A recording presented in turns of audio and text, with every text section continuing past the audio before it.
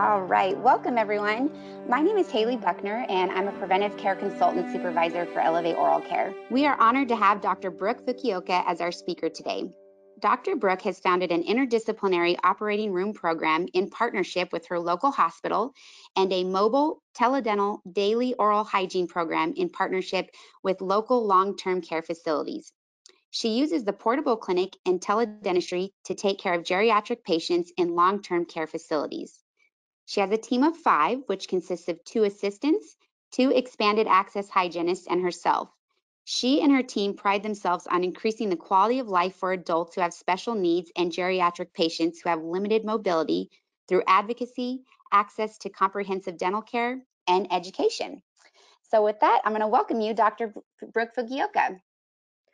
Well, hey everybody, these are just some pictures from my practice here during the coronavirus. This patient here, and I hope you can see my pointer there. This patient here, she has Alzheimer's, and this is her husband visiting her through the window. And this is actually one of my favorite patients. Every time we come, he helps us move our mobile equipment in. Such a great guy. And so I just put these pictures up here to illustrate that we are trying to treat these patients through what may seem to be locked doors. And this presentation is going to focus exclusively on our long-term care facilities and how we can take care of our patients in those long-term care facilities during this pandemic situation. So what to expect? Usually when I do courses live. And in a live course, I can tell if you like my jokes or if you don't like my jokes. But in an online course, I just kind of am going to roll with it. And if you don't like my jokes, I apologize. I have no way of knowing. So I've thought with online being new to me, it might be new to some of you guys. I do a lot of my courses live. I do watch some webinars, but I thought we would go through the world of online CE before we get started. We have all of our different presenter types here, and I think I probably fit into each of these at some point, but you can see here we have the professional whose picture looks very, very beautiful. Then we look on screen and look like a mess. That's probably me. We've got the webinar mullet. I think that term was made by Dr. Jeanette McLean with the looking nice on the top and then pajamas on the bottom because you can't see the bottom half. We've got the scene setter. We've got the person who wants to make themselves look very smart with all the fancy stuff in the background. There's me when I tried to do that. I think that, and you'll see if you stay till the very end, you'll see our video where we have the books in the background trying to look real smart there. And then we have the beginner where I had no idea that the camera was going as I was presenting and I had my Angry Bird pajamas on. And of course the tech hater when you're trying to figure out the technology and you just can't get it to work. So that's the world of online CE presenter types. But then there's also the world of online CE learner types, where we have of course, the push play and walk away. I think you people are already gone. We have the people who are asleep. Hopefully I haven't lost you yet because it's been 1 minute and 30 seconds. But we have the avid learner. Those people are going to stay on afterwards for the end of the presentation. And then, of course, we have the tech haters in both worlds where we just can't get our stuff to work. We've got the multitasker. This is the person who's got their video games on one side and they've got their CE on the other side. I'm not sure which one's getting more attention. And the pet owner, where you're doing CE through possibly a cat. So those are our CE online learner and presenter types. You can put yourself in whatever category that you'd like here for the rest of our CE. And another thing that I like to tell people is that today is going to be about long-term care facilities and what we're doing to help encourage oral health and to keep our presence in the long-term care facilities while not physically being there. That's going to be our primary focus today. I do talk on other topics, and we have a slide coming up next if you are more interested in learning about teledentistry or SDF. I've got a couple of links that you can follow to be able to learn about those things. But today is about long-term care facilities. Another disclaimer is that I am not a scientist, I'm not a researcher, I'm not a professor. I am just a regular dentist, and I am just like everybody else watching this. I am learning as I go. Some of these concepts I'm going to present to you today are things that I have learned since the coronavirus to help take care of my patients. So there are things I'm going to talk to you about that I have very limited experience with, and I'm going to try to let you know those things as we go along so that you'll know my experience level with the different things that we're talking about. Here are some of the links, and we'll provide those to you if you'd like, of just some of my other courses on other topics. If you were hoping to hear a lot about teledentistry today, we're not going to talk a lot about that, but if you wanted to, here's the link.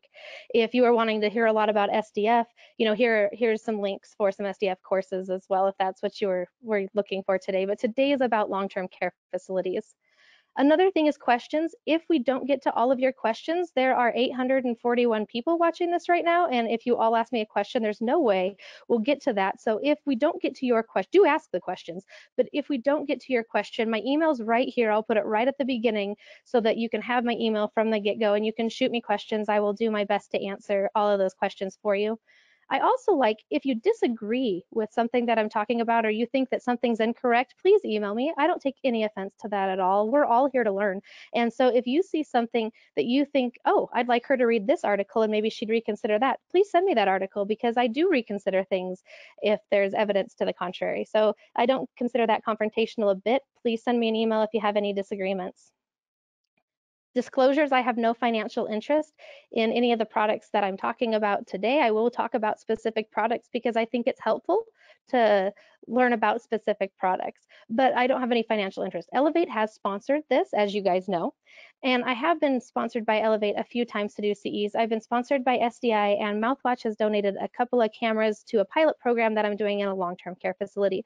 So I feel like it's fair to disclose all of the relationships, even if they have nothing to do with this lecture, to you. I do want to give a good shout out to Elevate because they are a company that has sponsored me and has never asked me to change a single slide of my presentation. So I think that that's really cool of them, that they just basically give you a green light to give your presentation. And so I think that that's really stand up that they do that.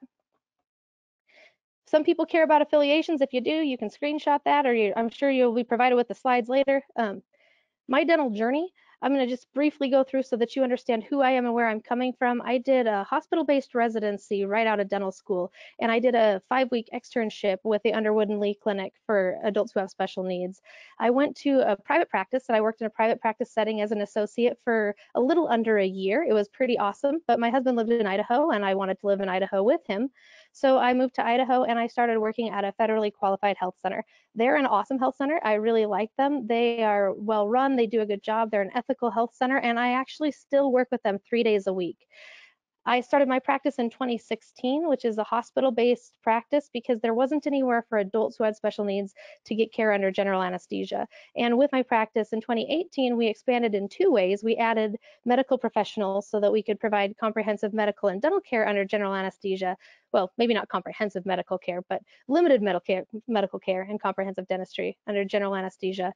And because I kept getting patients that have Alzheimer's and dementia referred to me, and their medical complexities made it so that general anesthesia for a lot of them was not an option. We had to think of some way to take care of these patients, and that's what motivated me to start our mobile clinic, because we know that behavior is influenced tremendously by our environment, and we figured if we went into their environment where they feel comfortable, then we could get some better behaviors. That actually has been successful.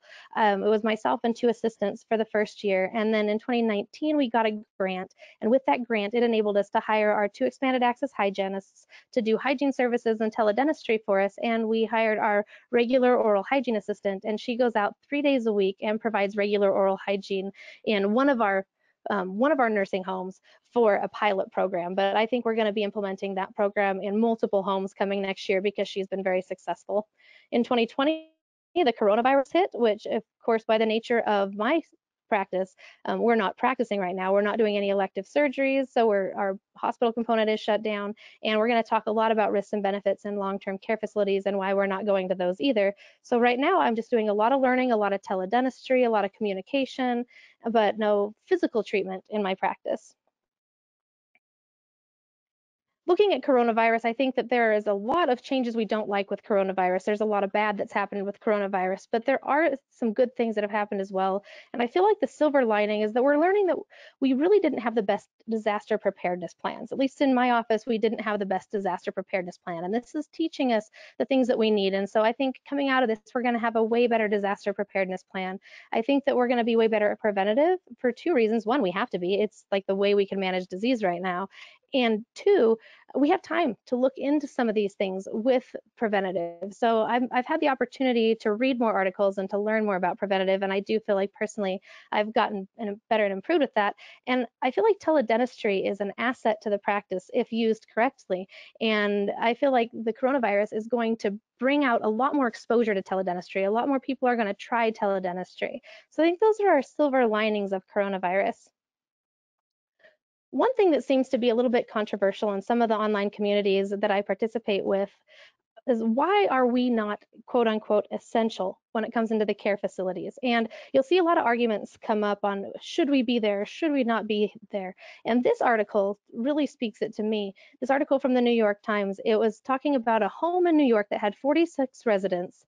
37 of them tested positive, 10 were hospitalized, and 2 of them died. And this is the photo from that article, not from one of my facilities.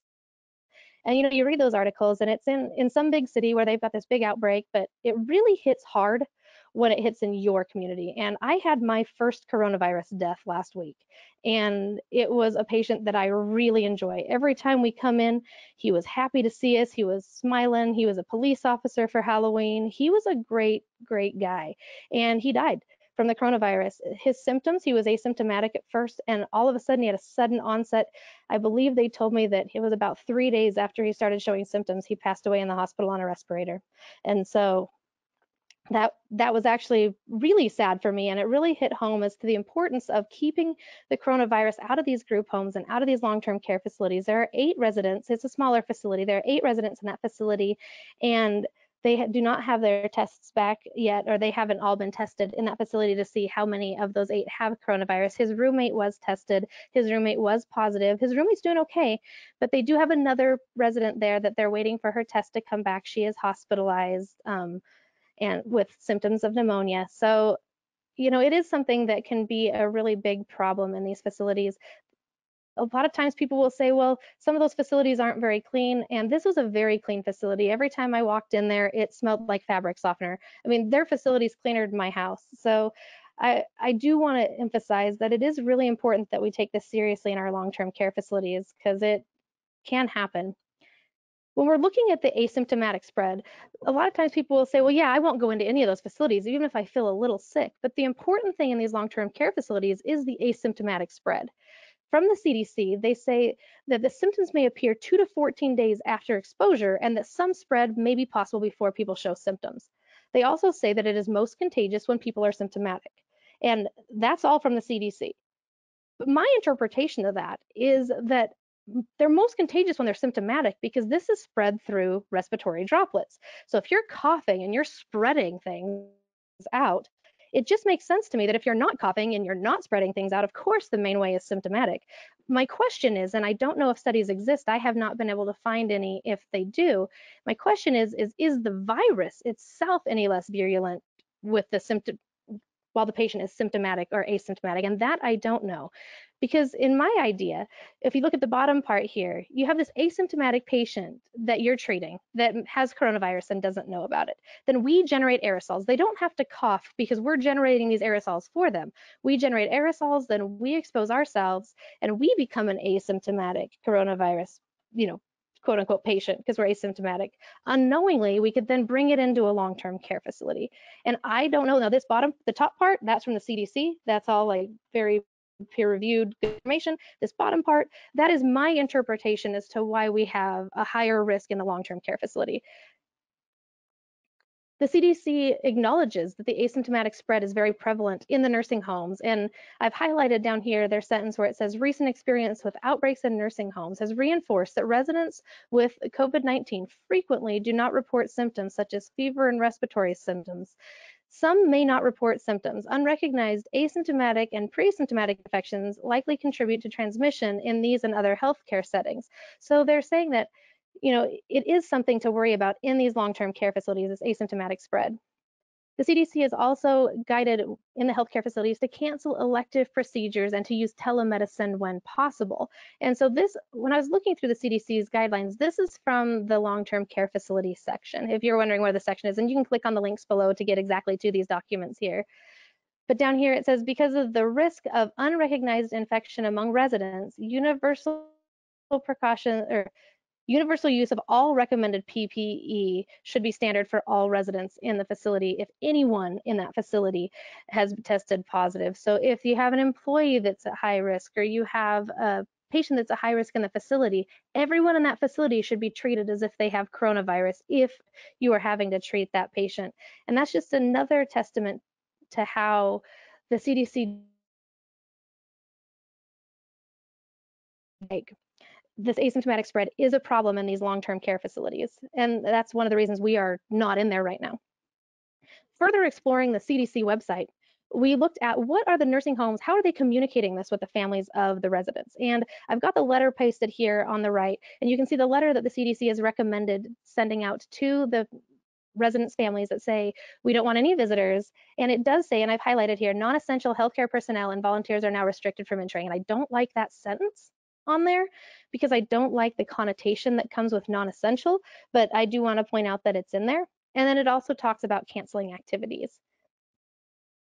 So with that, my belief is that we are essential. My belief is that we are not a non-essential healthcare provider. And I like to really make that clear with the facilities and with the families that our services are essential. However, right now, the risks of us providing those services in those settings outweigh the benefits. The risks of us providing those services right now, not forever, but right now, the risks are outweighing the benefits. And so I like to make that real clear when I communicate with the families. And this is just a little chart to show that when assessing the risks and benefits of the whole, we're saying we go into these facilities, and some facilities, every single person who lives there is our patient. But some facilities we go into, we only treat a subset of the patients. And we encourage that. If someone has a great relationship with their dentist, we do not want to break that up just because we happen to be there. So in our letters we send home when we get our initial patients, it says, if you have a dentist and you're receiving treatment successfully, don't consider us. So we do have a lot of patients in these facilities, or a lot of residents in these facilities that are not our patients. And when we walk into the home and we risk the exposure of us being an asymptomatic carrier and bringing that into the home, we are increasing the risk for everybody, not just our patients. So we have to look as the group as a whole, risk versus benefits. And when I look at that for most of our facilities, is the benefit to the few worth the risk to the many? And that's just a question we need to ask ourselves as we're assessing if we should be going in. We also need to assess the individual risks and benefits for our patients. What is the likelihood that the disease they have is going to progress if we put this off for 1 month? What is the likelihood that it'll progress if we put it off for 6 months?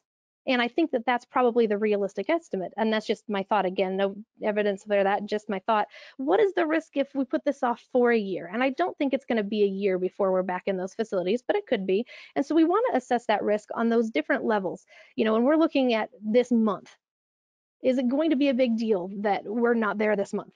And for some things, yes, it will be. And for some things, no, it won't. So we have to assess every situation and every patient very differently. We also need to look, how many visits is it going to take for us to successfully treat this problem that has been presented to us?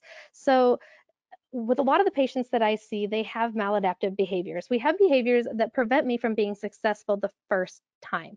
And so with that, preventing me from being successful the first time, then if it takes more visits, then there's more times where I'm going in and out of that building, more potential risk. So that has to be considered as well. We have to look at, are there any contact-free options to slow or to treat this condition that we would be going in to treat them for? So is there a way that I can take care of this to where we don't have to physically see them? And we're going to talk about some of those things throughout this presentation. But the next thing we have to look at is, what is the risk that you are going to expose them? How high risk are you to be an asymptomatic carrier? Are you regularly providing care at a practice where you may have people who are carriers come in? Or are you sitting home and only going out for an emergency call? You know, do you go to multiple different facilities where they have a lot of potential to have asymptomatic carriers? Or again, are you just sitting at home waiting for emergencies? So your risk of exposing them is going to be different. You also have to consider, what is the risk for them if they get the coronavirus? And it's not always the people that you think. My patient who passed away was in his 40s, and his roommate was in his 70s.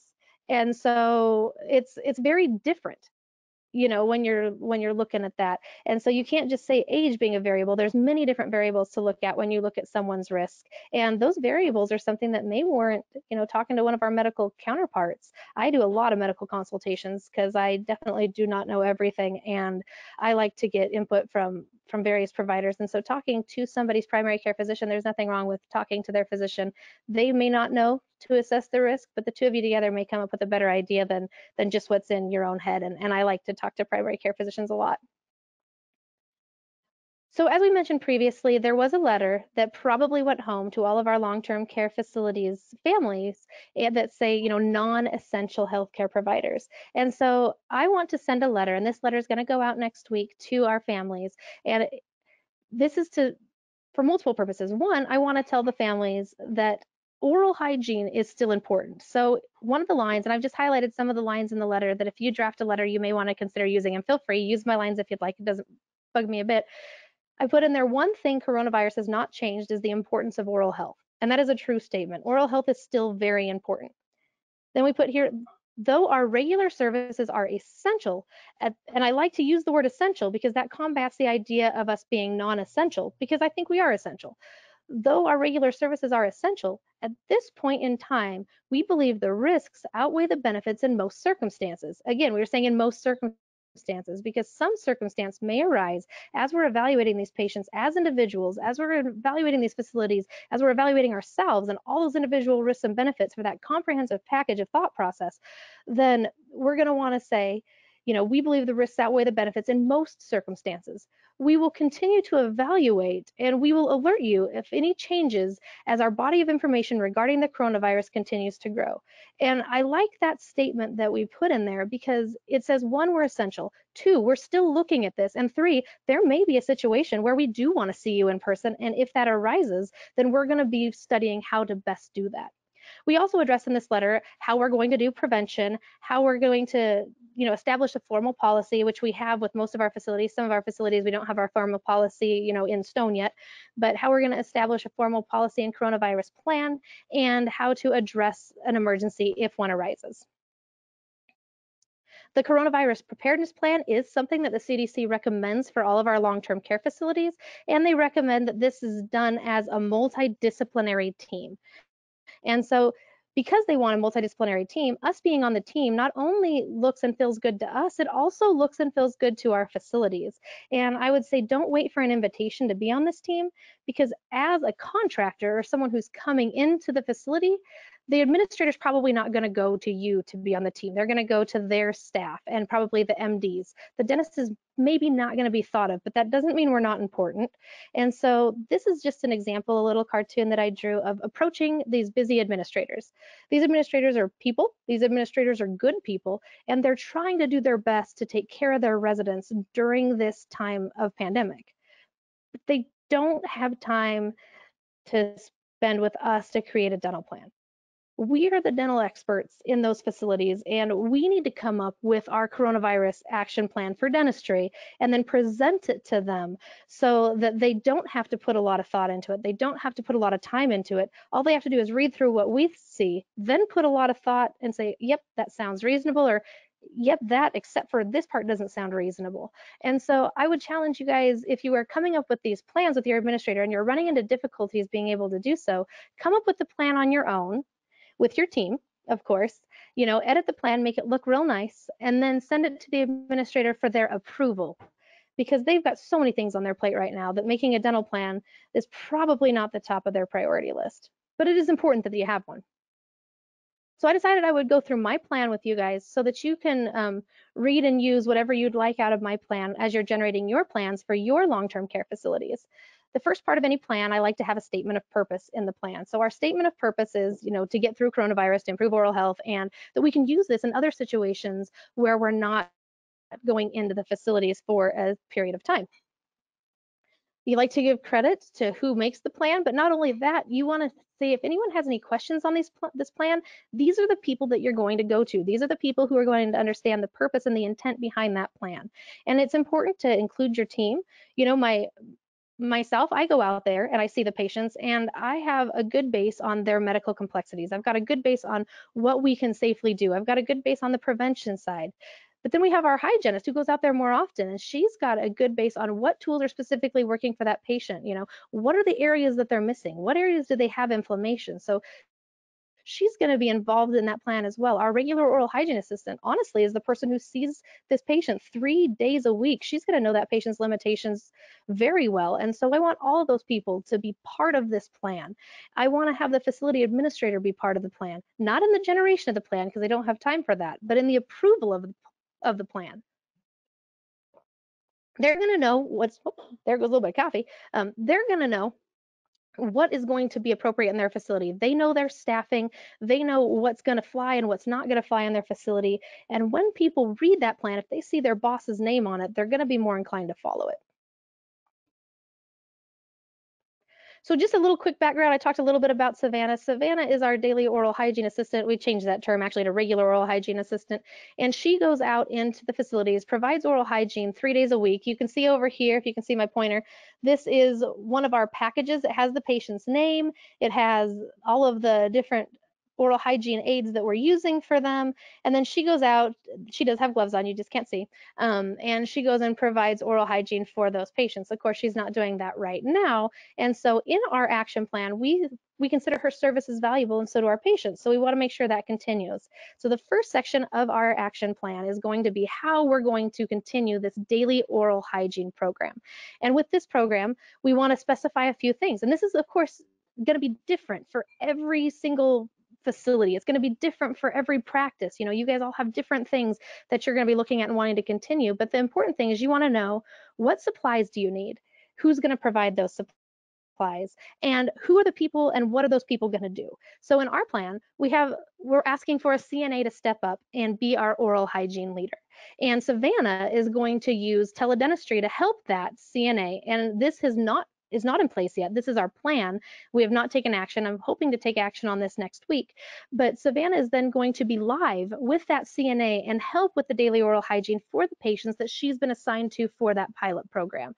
So teledentistry doesn't always just have to be the dentist diagnosing problems or looking for things. Teledentistry can be a support system that can be used for daily oral hygiene. So we will show you here. This just outlines, you know, the personnel, how we're going to do training, and the program specifics of what we're going to do. And feel free to read that at a later time. This, anytime you do a plan that involves stuff and people, you got to say who's going to pay for the stuff and who's going to pay for the people, because you don't want that to not be outlined. You never want to have, you know, any disagreement based on something like that. And those are things where disagreements arise, is who pays for stuff and who pays for people. So we outline that real clearly. And for ours, we pay for most of the stuff. I've bought Chromebook computers. They're pretty cheap. They're like 200 bucks. And I bought the mouthwatch camera, again, pretty cheap, about 300 bucks. We have the teledent program. We bought that since COVID. I was doing teledentistry that was asynchronous, and it was a store and forward on an encrypted computer before coronavirus. Now, passing that computer back and forth and having to exchange that so many times poses an additional risk. We've decided to buy the teledent software. I've played with it a bit. I do like it. You can have that two-way video communication. And so that's something I don't have a ton of experience with, but we are learning with it, and that's what we're going to use. So I have provided those things. The facility has to provide the appropriate PPE for their employee, and we've specified that that's what they're going to provide. They also have to provide the disinfecting wipes, and they have to provide the saran wrap. We're going to use saran wrap to cover the computers because the computer will be less than 6 feet away from the patient, so at risk of having aerosol splatter. And if we're going patient to patient, we don't want to take that object from room to room, you know, without it being properly covered. So we're going to have them, and we're going to show them, you know, through a video. I'm going to have my computer, they're going to have their computer, and we're going to practice wrapping the computer in saran wrap, which that's going to be a lot of fun because we all know what it's like to use saran wrap. I'm terrible at it. Like I'm bad at wrapping leftovers. We're going to see how well I wrap a computer, but there are people who are good at it. They're also good at wrapping leftovers. We're going to provide the mouthwatch cameras, but we're going to provide the mouthwatch camera covers. But if they drop all of the mouthwatch camera covers in the sink, they will be charged for that. So if they run out, we have in there that if we run out in a reasonable amount of time, we will provide more. But if they run out through an error, then they will be providing that. And it's just little things like that that we like to put in those contracts so that we're just clear on what's going to happen. I'm not going to go through exactly the infection control that we're going to take with this, but I have it lined out here. We do want them to not touch the computer or the saran wrap on the computer with dirty gloves because we just want to minimize that spread. The saran wrap is over the computer because we want to prevent any aerosols. We want to prevent any droplets from getting on it. It's not so that you can touch that computer because saran wrap's going to move around everywhere and it's not necessary to do so. So if you're going to go back to the computer, we want you to put clean gloves. That's kind of the take home for that slide, but feel free to look at that slide later and read through what we're doing with that. Another thing we're doing with this regular oral hygiene is we're going to ask that CNA to maybe once a week take a video of this person's teeth after you've performed the oral hygiene. And I'm going to push play on this video here. There we go. And you can see here on this video, they're missing those posterior two teeth. And the CNA doesn't probably know that those teeth even exist. And again, beginners, sometimes it's harder to see these videos, but a little Blair Witchy there, but I can still see that pretty good job, except you're missing the back. And so then we can provide them with input that says we need to get the back a little bit better. And we can show them this video so they can see, oh yeah, I do need to get the back a little better. I didn't even know those teeth existed. And so teledentistry can help improve our oral hygiene, which right now is what we can do to improve oral health in those long-term care facilities is oral hygiene. So people say, well, we don't have this daily oral hygiene program in our long-term care facilities. So what do we do when we don't have this program to substitute? We don't have a Savannah. And so if you don't have a Savannah and you don't have that regular oral hygiene provider, and oops, forgot to change that to regular oral hygiene videos, but you can create your own videos and send to the facility just little 2 minutes videos for those caregivers so that they can learn how to provide better daily oral hygiene. If you don't want to create your own videos, that is not a problem at all. We're working on creating videos, and when we come up with a new video, we post it on our Facebook page. Feel free to check out our Facebook page. Our hygienists and our daily oral hygiene assistant, they've both put videos up there, so feel free to use ours. Those are totally free to use. Dr. Paul Glassman came up with a whole series of training for people, and this is a great training. They're a little bit longer, but they have a lot of great information. And Sonia Dunbar, the geriatric tooth fairy, the length of hers is between Dr. Glassman's videos and our videos. Hers is a little longer than ours, but a little shorter than Paul's. And so those are all good resources. There's a lot of good resources out there, and just encouraging those CNAs to watch those videos and to educate themselves on daily oral hygiene is going to make a tremendous difference in those patients. At the end of this presentation, I do have a video to show you, just to show one of the training videos that we've made. We're going to show you that at the end. It will play here, and then I'll switch the slide, just because you'll get sound if we do it at the end. If we do it now, you won't get sound. The next section of our action plan. So we're still back on this action plan. The first section we said, how are we going to keep this daily oral hygiene going? The second section is going to be, what are we going to do for our patients of record? And we're going to do individualized risk assessments for each of those patients. Like, what do we think their risks are? And are these risks increased due to the coronavirus? And what do we think that their best preventative plan will be? And just to give you, instead of explaining those, I'll give you a couple examples. And I apologize, I'm talking like 90 miles an hour because I've got like, I don't know, 4 hours of information to shove in this little time slot. And so I apologize if it's recorded, just like if it's real fast, just listen to it on slow. If you're a crazy person, listen to it on fast. But here's some examples of our risk assessments and our plans. This is a patient that I take to the operating room once every 4 years. We get minimal success when we try to clean his teeth, but we do try. Every 6 months, we try to get in there, we try to clean his teeth, we try to put fluoride varnish on just preventatively for him, but really he's a low caries risk. I see him every 4 years in the OR. There is from the previous doctor who saw him in the OR, he actually had to drive multiple hours away to get this done, but they did that for him, and he does have an OR history. And so he really doesn't have much, like many fillings, not much dental work. So he is more of a low caries risk. At this point, there's really not much additional risk posed by the coronavirus and posed by him missing and cleaning through coronavirus. So our recommendations or our plan is to continue the regular regimen. And even though we don't have any changes, we still put the risk assessment in there and we still put the plan in there so that we acknowledge him as our patient. Very different situation here. Here we have a risk assessment. This is a patient that we've been seeing every 6 months. And every 6 months, we're putting silver diamine fluoride on a lesion that she has on her lower, what is it? It's her lower right. And we're putting this silver diamine fluoride every time, and we're trying to arrest that lesion, which we have arrested the lesion. It's totally arrested. Do we need to do it every 6 months? No, but we do it every 6 months because we do know with silver diamine fluoride that prognosis depends a lot on how isolated we're able to get everything and how dry we're able to get everything. And I will tell you that my patients are not always cooperative, and we do not always have the best of isolation. So sometimes I like to go a little bit above and beyond the recommendation. And so I do like to apply it for her every 6 months just to make sure that doesn't progress. That cavity has not progressed. We've been managing it for about 2 or 3 years. She saw me in the, she's seen me both in the health center where I work and in my practice, and it's been great. However, this year she broke her leg and she missed her last cleaning and her last application of SDF. And now it's the coronavirus and people are not coming into the facility. So she's going to miss her next cleaning. So she is at higher risk for those caries to progress because she does have a lesion that we've been managing, that we've been looking at every 6 months. We've been reapplying a medicament. And I do feel like she has a little more increased risk there. So we have a plan for her.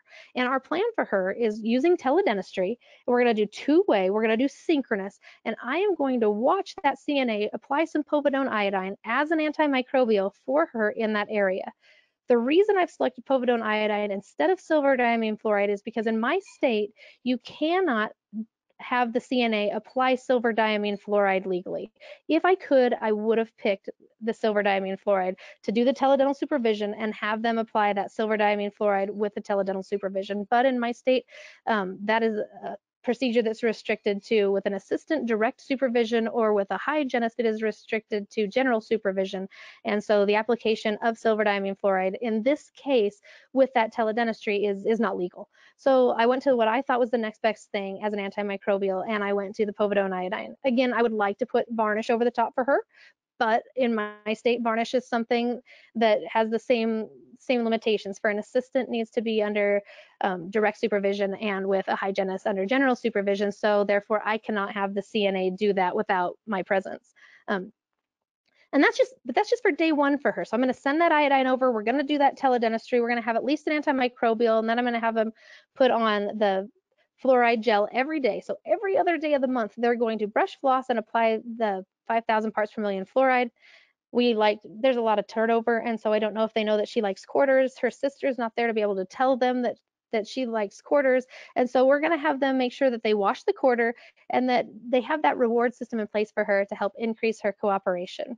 And then we want to make sure that they're especially careful with her diet and encouraging a non-cariogenic diet because she is at higher risk. So that's just an example of two different individualized risk assessment and plans for the coronavirus that can go to these facilities. We want to address emergencies if emergencies come up in these facilities. And for me, the easiest way to get a hold of me is to text me. I respond very well to text. I check my voicemail like once a week. I check my snail mail like never. And email's pretty good too. But right now with coronavirus, we get so many emails every day that it's really hard to keep up on that. So I've informed the facilities that if they have an emergency, to text me. We'll set up a synchronous teledental interaction. We have a whole course on teledentistry, and if you want to learn more about teledentistry during COVID, I've learned a lot the hard way. If you want to learn the easy way by learning from my mistakes, let me know and we can work out something for that. But you'll see over here that everyone's using the internet, so sometimes the internet can be slow, and that can be on your end or it can be on their end. But either way, live buffering kind of is not fun. And so I like to have them get a few photos, and I may, if it's a patient with behavioral troubles and I'm worried about somebody getting bit, or I'm worried about, someone getting hurt in the situation, I'll do a synchronous interaction where I'm watching them take my asynchronous photos. So they'll be taking pictures and I'll watch them take pictures, but I am more synchronous for behavior management and asynchronous for being able to get a good photo that I can clearly see.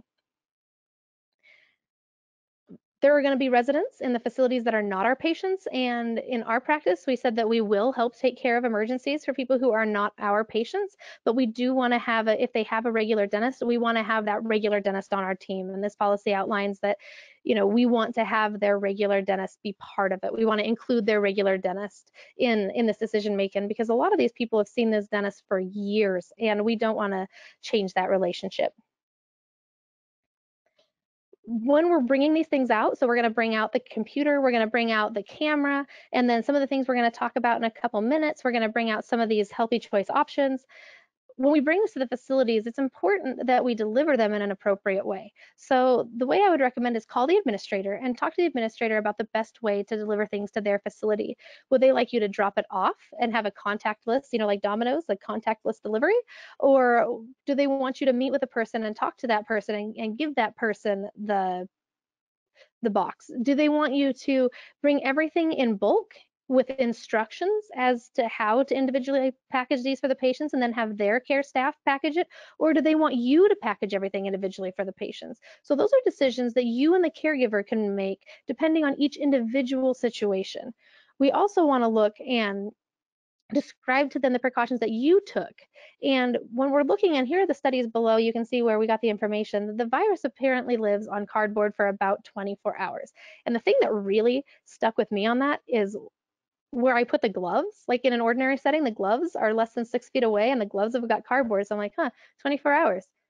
That's interesting. And then the plastic, the study says that it can live on plastic for 2 to 3 days. So with some of the precautions and packaging, like when this arrived, we did this, we did that, we wiped this off, we did this, and make sure to tell them not to wipe off the camera lens because it will damage it. So we'll get in a little bit in how to encourage them to make better choices. These are some of the biggest culprits I see in the long-term care facilities for caries. We've got our butterscotch candies, usually by the bed. We've got our peppermint candies, usually by the bed. We've got our sugary cough drops, which right now is something people are eating a lot of.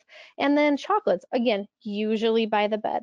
And so I call these time release sugar capsules, and people are putting them in their mouth because they have dry mouth. They're trying to go to sleep and they're sleeping with these things in their mouth, or they're laying in bed watching TV. And this is the worst thing they can do for their teeth, but they're going to do it because it's really hard to get them into these new habits. So what can we do instead of making a new habit is we can try to substitute the material that they're doing their habit with. So we're looking at xylitol. Xylitol and erythritol are both sugar alcohols and they're non-cariogenic. So they're not going to feed those bad bacteria. And this picture here is of me eating sprouts, which is healthy and going to nourish my body and help me, sustain myself. And then we have me eating the plastic. I didn't really eat the plastic, don't worry.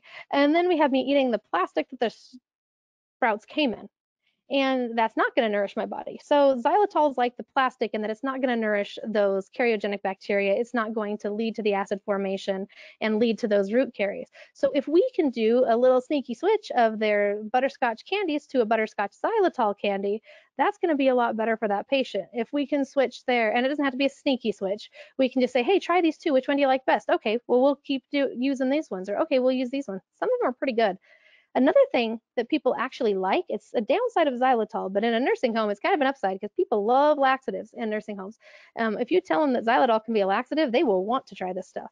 And so there's mixed reviews on the the anti-cariogenic properties of xylitol, and I've got some studies for you to look through. It looks like it was taken out as a preventative factor from the Canberra manual, but it's not to say that it's not a good substitute for sugar, regardless if you believe that it has anti-cariogenic properties or not. The good thing is it doesn't have cariogenic properties. So here's some articles for you to look up and read if you're interested in learning more about xylitol, and again, send me some more if you have some that are better than these. Here's just some examples. The Dr. John's sweets I've gotten online, and I've eaten some of those candies, and those chocolates are delicious.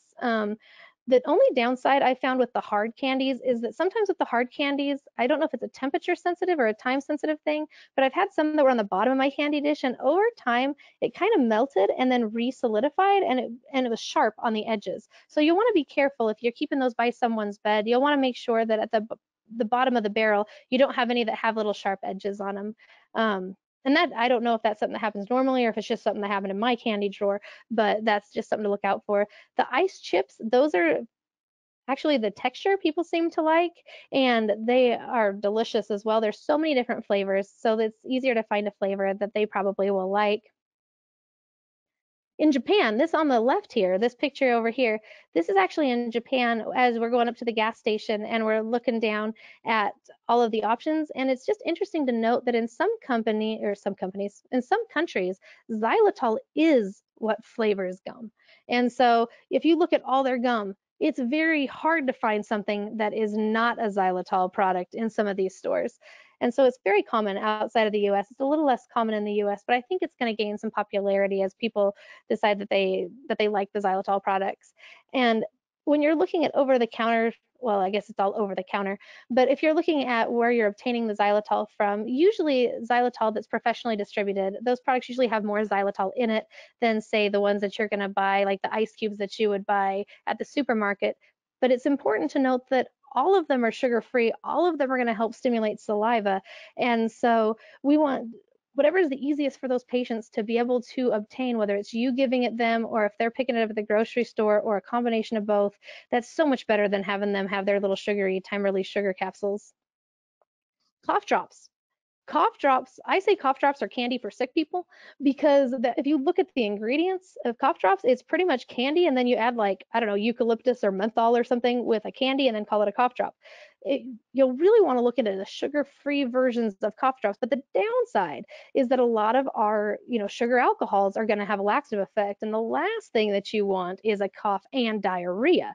So you're going to want to take these sparingly and don't chew them, of course, and swallow them. So these are just, I like the ones that have lasting effects, with the menthol and the eucalyptus and things like that added, because they do kind of soothe a little bit longer and make you need less of them. So, less need for the laxative effect, or less laxative effect. But sugar-free cough drops is a huge thing that we try to propose to some of our facilities and some of our patients. And those are definitely going in our care packages, sugar-free cough drops. There's talk of licorice root extract being anti-cardiogenic. The studies, there's mixed reviews on that. There's not a whole lot of studies that show that being effective. There's not a whole lot of studies that show it not being effective. So I can't say that there's a lot of peer-reviewed evidence for it. There are a little bit of downsides. When I was researching through the licorice root, it can affect your potassium levels. And so that's something to look at for the patients if you're eating a lot of it.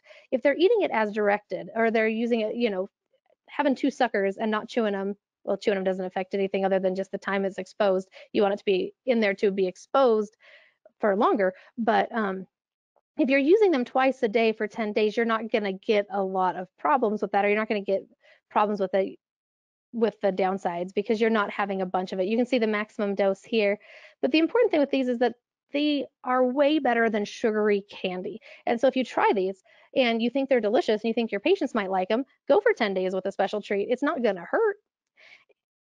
If you try the lemon one, by the way, it's very gross. There's a reason the lemon one's not being sold anymore. It is being sold like discount on Amazon. So if you try the lemon one, you say, oh no, those things are gross. That is, and no offense to lemon, but the lemon one I do personally think is gross. I am excited to try these other ones. I have not been able to try the other ones yet, but I'm excited to try them because I've heard rumors that these ones actually are pretty good. And so having a variety and finding something that your patient likes as an alternative to sugar is great. And this is another option for that. And this is something I don't have a lot of experience with, is with this particular product. I'm going to be trying it soon, and we will see what we think of it. But it is an alternative to sugar, and that's going to be something that'll help them. Here's some studies to read if you want to learn a little bit more about that. Arginine bicarbonate, and so that's what's in the basic bites. And I don't know if you've tried those or not. I've never tried the caramel ones. I want to, because the chocolate ones are very delicious, and the idea behind them is that the good bacteria will eat the arginine and raise the pH through their metabolic process. And the bicarbonate acts as a buffer itself, and then it has calcium in it, which is something that will help with remineralization. So that's the idea behind it. Whether it works or not, there is significant bias potential in the studies that have been run, specifically with this. And there's mixed results on arginine studies that I was able to find. But again, they're delicious, and I don't think that there's a whole bunch of mixed results if it's better for your teeth than candy, and it tastes like candy. And so I do think, just with the theory behind it, I think that there's something to that. I also think that there's something to the licorice root. I just don't think that we have the peer-reviewed evidence for it to say that there's something to it. I think that there's potential for it, and if it's not going to hurt and it has potential to help, like, I like to try these new things to see, because sometimes in our patient population, we have to try a lot of things to get compliance. But if you haven't tried the basic bites yet, you want to soften them in your mouth first if the patient has crowns, because if that crown is loose, if that crown's going to come off, it's a problem, and we want it to come off so we can fix it anyway, right? But right now, we don't want that to happen. We don't want a crown to come off during the coronavirus pandemic that we're going to have to decide, risk versus benefits of re-cementing that crown. So you will want to have them soften this in their mouth first and then chew them. But gosh, I mean, like, I bought some for myself, and I've been eating them every day. They're really good. I'm kind of a fat kid. You can't see me from like here down, but kind of a fat kid, and I like to eat chocolate. So that's kind of helped me not eat as much chocolate. And so we are at 47 minutes right now. So what I think we'll do is we'll take some questions, and then we'll jump into, because those people that do have to leave on the hour, we'll take some questions so that your questions can be answered. And then after those questions are over, we'll jump back into aggressive preventative topical medicaments, denture cleaning, and things of that nature afterwards, because we just had a lot of material in a short amount of time to disseminate that information. I feel like here is a good stopping point for those people who want to jump off. This is being recorded, so if you have to jump off and you want to hear the rest of it, Elevate will have this up for their webinars. And so does that sound good to you as well? That's a great idea, Dr. Fukuoka. So we'll take a quick break here for some questions. I'll just do a couple, again, just little housekeeping notes here to remind everyone if anyone does need to jump off here at the hour mark. So your CE credit will be automatically emailed out to you within about 2 hours after the presentation today. And again, just be sure to check your spam folder if you don't see it right away. And then also keep up with us through our Facebook and Instagram so you guys can see any upcoming presentations we have. And then the website that we had on that beginning slide, it's www.elevateoralcare.com/elevatingcare. And that's where you can find Dr. Fukuoka's presentation will be recorded and uploaded there in about a week or so, as well as all of the other continuing education programs we've had to this point and any future ones that we have as well. All right, so we're going to jump into a couple questions here. All right, so all of these items that you recommend for their continued oral health, like xylitol, dry mouth spray, prescription toothpaste rinses, are these being covered by the long-term care insurance, or is this out of pocket? That is an excellent question, and that's going to depend.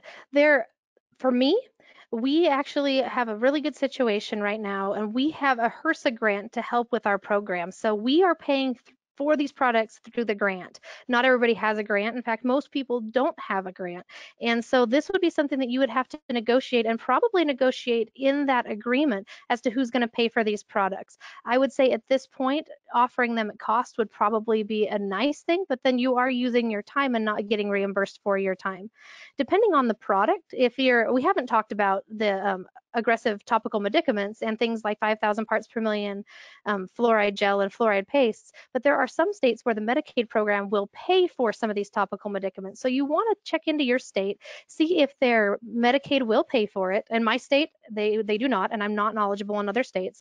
In some states, they will pay for, like, health savings accounts will help pay for things. I don't know, not an expert on that at all. And in my state, I've not had any success getting these to be paid for by anyone except for the patient themselves. I do have patients who do buy some of these things. Their families buy some of these things before we got the grant, and we were just recommending some of this stuff. I have had patients that buy it. We right now are giving samples to everybody with websites so that if they want to purchase more, they can purchase more. So we are distributing samples, and samples meaning, like, I don't know, like a week's worth, to see if they like it. And if they like it, because it's not cheap, it's not expensive, but it's not cheap. And especially when you're treating, I mean, we have hundreds of patients that we're trying to give these to. We can't afford to provide everybody all their stuff, even with a grant. And so we're utilizing our grant to give them a sample with the website, with all the information, educating them as to why it's important to switch, and then hoping that they make that switch over. And we're going to follow up with them and see, did you like it? If so, are you planning on getting more? And if not, why? And then try to address those problems on a more individual basis. So I'm sorry that didn't answer your question very well, but that was the best of my ability to answer it. That's great. And then a couple other people have been typing in asking about slides and access to your slides. So is that possible? Let us know and we will communicate that link to all attendees afterwards through email. Yeah, if you guys can post them, I'm willing to give them. I don't mind giving them at all. I don't want to send out 900 emails with my slides like that. I probably won't do. But if there's a way, is there a way that I can give them to you and you guys can post them? Or if there's a mass email with a link that you could send to them, is there a way to do that on a bigger level? Yeah, we should be able to, if you give us access to them, we should be able to get them to them. So yeah, that will be no problem. Perfect. I'm super happy to do that. And if there's a way to give you access to my agreements, I can eliminate all the patient information off my agreements and give you that as a template if you want those too. I'm totally happy to share whatever I got. All right, great. Thank you. And I'm sure everybody appreciates that. Okay, so let's see here. A couple more questions. Again, some on billing here, but do you bill or how are you reimbursed for daily oral hygiene visits? So our daily oral hygiene visits right now are being covered by the grant, but the grant's not going to last forever, and Savannah will, because those services are awesome. What we're providing for them has improved the oral hygiene more than anything else I've been able to do. And that's just, I mean, that's not peer reviewed study or anything. That's just my personal experience. When I went into the facilities, I thought, man, I'm doing a great thing providing all this mobile care to these patients until I hired the hygienist. And then when I hired the hygienist, I'm like, well, dang, what they're doing is, is helping even more than what I was doing. And that's awesome. And then we hired Savannah for this daily oral hygiene, and we're like, oh my gosh, this is helping even more than what we're doing because it's daily and it's regular. And so the value that is there does exist. And what we've been doing, and we've done some surveys with the patients as well, as far as sustainability, because anytime that you're doing something with a grant, the most important thing to do is this sustainable after this funding is gone, right? We don't want to waste money by doing stuff that only works while the money's there. We want to make sure that we can sustain it. And so on the surveys that we've gotten back from patients, a lot of the families are willing to pay for this service. It is not something that's covered. There are some people who know how to work Medicaid in a way where things can be like I think it's called an incurred medical expense. I've yet to educate myself in that. I want to educate myself in that. That might be an avenue to look down as something called an incurred medical expense, but I need to learn more about that before I, tell anybody about it or before I do it myself. But we do have people who are willing to pay for the service. Right now, nobody is because the grant is covering her wages. And we have figured out that if we have a hygienist doing this, it's going to be more expensive. But if we have a hygiene student or we have an assistant that's providing this daily oral hygiene and they're trained, and they're doing that, it cuts the cost down significantly. And I believe that it cuts it down to it's less than $100 a month to have her do that. I wish I had the math on me right now, but it's been a couple, let's see, she's been out there for about a year. So when I initially did the math was like a year and a half ago, and my brain barely remembers my husband's phone number. So I I don't remember numbers well at all, but it is definitely affordable for the families to do that. We figure that she's with each patient for about 15 minutes, and every state has different minimum wages and different wages. We pay an average of $10 to $12 an hour because we pay per patient, not per hour. And so if she spends about 15 minutes with every patient, then it works out to not costing too much per day. All right, So I great. hope Thanks that for sharing. answered there. Yeah. All right. Another question here is specific to 5,000 parts per million toothpaste, and it says that 5,000 parts per million from a pharmacy is expensive and small tubes don't last long. Do you guys have a solution for that? Is selling directly a solution? So I'm going to answer that question in the next section, but I'm also going to answer it right now for in case the person who asked that question has to leave. There are a lot of factors that go into choosing your 5,000 parts per million. In fact, y'all can see my slides right now, right? Yes, we Can can. y'all see my slides? Hmm. I'm just going to jump to that part of the presentation and answer that question with the presentation. That way we're not redundant. So when I talk about fluoride, I talk about in a long-term care facility, you need a script or you need a doctor's order. Because if you have a script or a doctor's order, then it goes into their medical record and it's something that has to be done daily. That's the rules in a long-term care facility. And so if I don't write a script on a script pad, I will write a doctor's order in their little doctor's order book. And I have two scripts. You can see them both here. I typically favor using 5,000 parts per million as a lotion instead of as a toothpaste. I like to rub it on and like brush, floss, rinse, then rub your lotion on and go to bed because I like to rinse after I brush. That's just like personally, I like that. I found patients like that as well. And when you use it as a lotion, I found higher compliance. But there are also patients who have less compliance with that and they would rather use it as a toothpaste. So, of course, we have different directions for that where we have them floss, rinse, and then use this. But then this next slide is which fluoride product to choose. And with our patients in a long-term care facility with Alzheimer's and dementia, with our patients in a group home when they have autism and different things, textures matter. And so do we want gel versus do we want paste? That's going to be different. It's going to be different for different patients. Gels really aren't like as nice when you're using them to brush, but they are way better when you're using them for a lotion. When you're using it for paste, some of the pastes have a weird texture. I don't know if you ever tried some of the generic 5,000 parts per million pastes, but I have. And I found that some of them are really Smurf blue and they dissolve real fast and they're really gritty. And I'm not saying that all of them are, and I'm not saying that this one on here is, but I'm saying that I have tried some that are. And so you'll want to go to the pharmacy and you'll want to try those different gels and pastes that you're prescribing for your patients so that you understand how hard or how easy it is going to be to comply with your recommendations. We have we can and will and do distribute some ourselves, so they don't have to go to the pharmacy, and so that it'll be less expensive for those fee-for-service patients. One thing I really like about the Just Right, which is the Elevate product for the 5,000 parts per million, is that it's dosed. And so when you're having somebody and you're writing the script and you want them to apply this to their teeth nightly, they can actually get a dose by just doing the like pump for your dose. Another thing I like about that is we have patients who really like to put a lot of toothpaste on their brush, and that gets really expensive. If someone's renewing their prescription at the end of the month, you're like, whoa, you're using too much. And so I've seen patients that take the toothpaste and squeeze just like a ton of toothpaste on their toothbrush. And so for those patients, it's like, well, actually, I think you need to use this, and you use one pump, and they're like, oh, that's way less. So we like that. Obtainability is a big thing, and it's different in different states. So you're going to want to look at your state and say, will your state reimburse you to distribute this? And a lot of the patients I work with are Medicaid, so that is a big decision factor for me. In my state, I'm not reimbursed for distributing 5,000 parts per million. And so Medicaid won't pay me to distribute it. And so that is a barrier for my Medicaid patients, because even if I only charge like $12 or $13 for it, my Medicaid patients sometimes won't or can't pay for that. And so I've got to prescribe them something where they can go to a pharmacy and then their Medicaid will cover it. But the fee-for-service patients, it can be cheaper to distribute it from your office, and you can charge them a cheaper fee. So in answer to your question, that was a long-winded answer to your question, but I felt like it would be best to just jump right into this slide for it, so that we don't, be redundant for those people who are staying on. I feel like different situations call for different fluorides. And with the coronavirus, you've got to consider going into the pharmacy. Is that another risk for this higher risk patient being in public? Is someone going to go get that for them? Are their drugs delivered? And a lot of the long-term care facilities, the pharmacies actually deliver, and that's been the protocol for a while. And most of the facilities that I go to, their drugs are delivered, so we're not worried as much about the delivery. But if you're in like a private practice setting and you've got this patient that's in your office, or you're in a setting where this patient is living at home, do you want them to run to the pharmacy now, with all of the other people running to the pharmacy to go pick up their fluoride, or would you like to just give it to them in the office? So there's definitely benefits on both.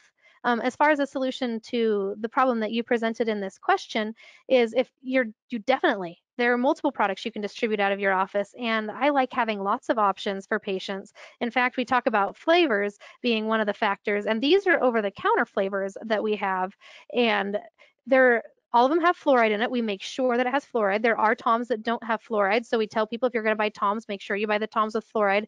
If you're going to buy the Tasty Paste, make sure you buy the Tasty Paste with fluoride. MI Paste has a whole bunch of different flavors in it, because there's all these barriers to using that toothpaste, and you want to make sure that you can break down whatever the specific barrier is for that patient, be it taste, be it texture, be it cost. But you also have to do your homework with it too, because not all the cool tastes, which some of these look fabulous, but not all the cool tastes have fluoride. And as much as I hate to admit it, whiskey toothpaste doesn't have fluoride in it. So, but it does have actually, 6-proof whiskey in it. I don't think this exists anymore, but I just was really excited that was a thing, because I did my dental school in Kentucky. There's bourbon toothpaste too. But the bacon, the pickle, and the cupcake, those are all just flavored paste. They're not fluoride toothpaste. So you want to make sure that the patient looks to make sure there's fluoride in it if you're trying to use that toothpaste to get fluoride. You want to make sure that it's affordable for that patient, and affordability is based on that individual. So you want to have a diverse offering of options for them. You want to be able to offer it in your office for those patients that it's more expensive at the pharmacy, but you also don't want to be adverse to writing the script for that patient whose Medicaid will only cover it at the pharmacy. So that was a really long answer to your question, and I apologize for the long answer, but I thought it just went right into that. That was great, because it actually answered a couple other questions in there that had come in, so that was perfect. All right, another question here is asking about electric toothbrushes and aerosols, and what's your opinion on that? That is an awesome question, and I don't have a good opinion on that, and that's something I should research more. And I apologize for not having that. I'm going to write that down, because one of the concerns that I have right off the bat with mentioning that, and it's just something that never crossed my mind before. So whoever thought of that question, thank you for being brilliant and thinking of that, because I did not. What crosses my mind with it automatically is that a lot of our residents are in these long-term care facilities, have roommates, and their roommates sharing the bathroom with them. And so regardless, electric toothbrush versus a regular toothbrush, we are going to be creating some of these aerosols. And so do we need to think of different practices and different cleaning techniques when utilizing this shared bathroom amongst two people in a long-term care facility? That's an excellent question, and I will work to have the answer on it. And when I find out what the answer is, I will let Elevate know so that they can post, if they're willing or want to do that. I will try to see if we can post that after the presentation, because that's a great question that I don't have a good answer for. Absolutely, thanks. All right, and then the last question here, and then we'll let you continue on with your presentation, was in regards to pre-rinses prior to you guys doing your essential treatments to patients. So I've read a lot of things on the pre-rinses, and I was actually reading some this morning on pre-rinses. The ADA's recommendation was, I believe, the dilute hydrogen peroxide solution. There's also been some talk with the chlorhexidine rinse. What I've read in the study so far is that specifically to looking at the coronavirus, that it seems that the hydrogen peroxide is more effective.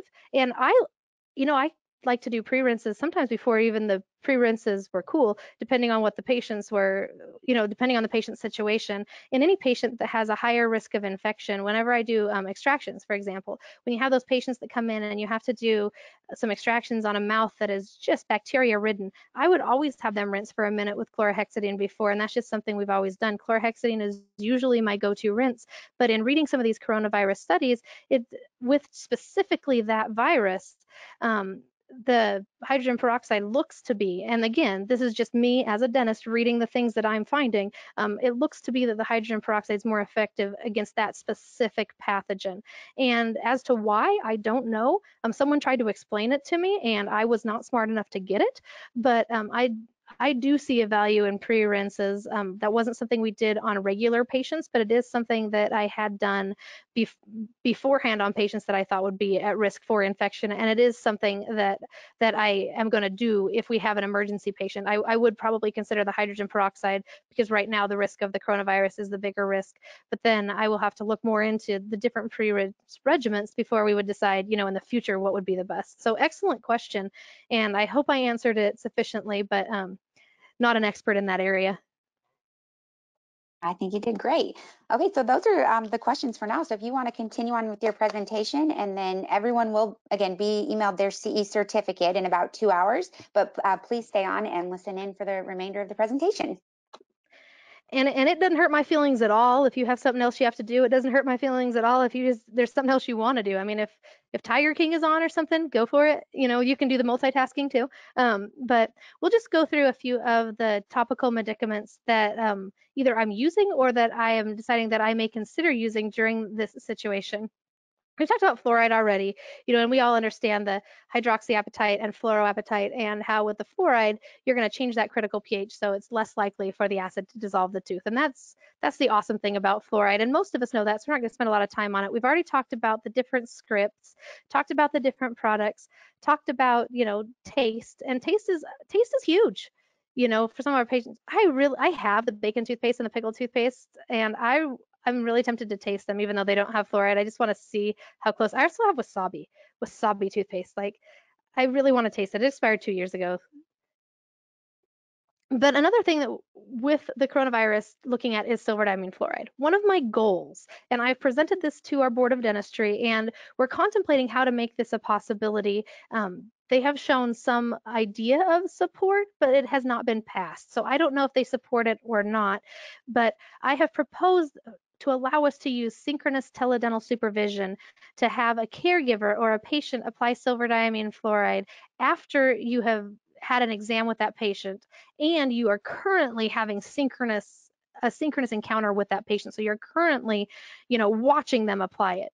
There are risks, of course, with anything, there are risks with it. And the biggest risk with having a patient or an untrained person apply SDF is the risk to the eyes. If you get SDF in the eyes, because has a basic pH, I learned this actually while I was looking into SDF, is that basic pHs, like chemicals with a basic pH, will cause more damage to your eye than with an acidic pH. And it's just the nature of how it interacts with your eye tissue, apparently. And again, not an ophthalmologist, just read a couple of things on damage to the eye, but With the SDF, I think that it would be great in a lot of situations to be able to do that. That is likely not legal in your state. I'm not recommending you do that, but it is something that we are looking into. And at the end of this, I do have a video of me doing a terrible job. So people say, well, what if the patients, they don't know what they're doing? What if they do a really bad job? They're going to burn the tissues. And I will show you myself burning my tissues at the end as to what the risks are. So you can properly assess risk versus benefit for the patient. If you think they're going to get it in their eye, don't do it. I mean, don't do it anyway because it's not legal. But if it does become legal and you think and you don't trust that they won't get it in their eye, then they're not the patient for that.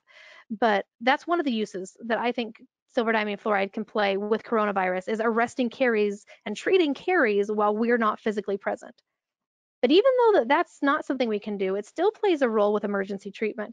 If I've got a patient that comes in and needs an emergency extraction and they've got rampant caries everywhere else, there's no reason not to try and arrest all those caries while they're in the chairs. SDF doesn't create aerosols.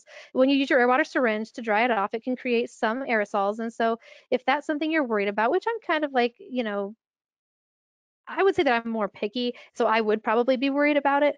But I would take my 2x2 and a micro brush, and you can get it relatively dry, and you can treat those surfaces with the SDF without creating any additional aerosols during that emergency visit. So why not prevent future emergencies if you can while they're sitting in your chair? The risk has already happened, right? You've already done this extraction. They've already come into the office. You guys have already interacted. So might as well get all of those other lesions arrested with the SDF.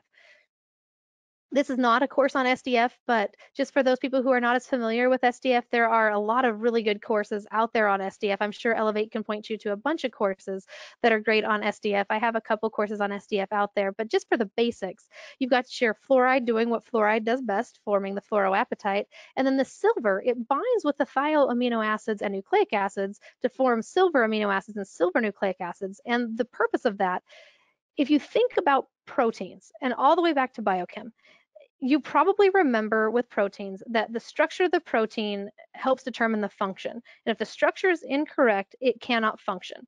You also probably remember that proteins are super important for life. So if you don't have, properly structured and functioning proteins, that is not good for life.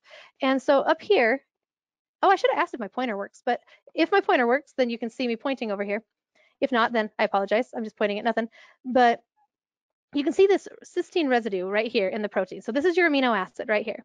And you want to form this disulfide bond with this amino acid over here. And you can see this reaction down here where you have the disulfide bond forming, right? So you have this guy and this guy, they form a disulfide bond, and that affects the structure of the protein.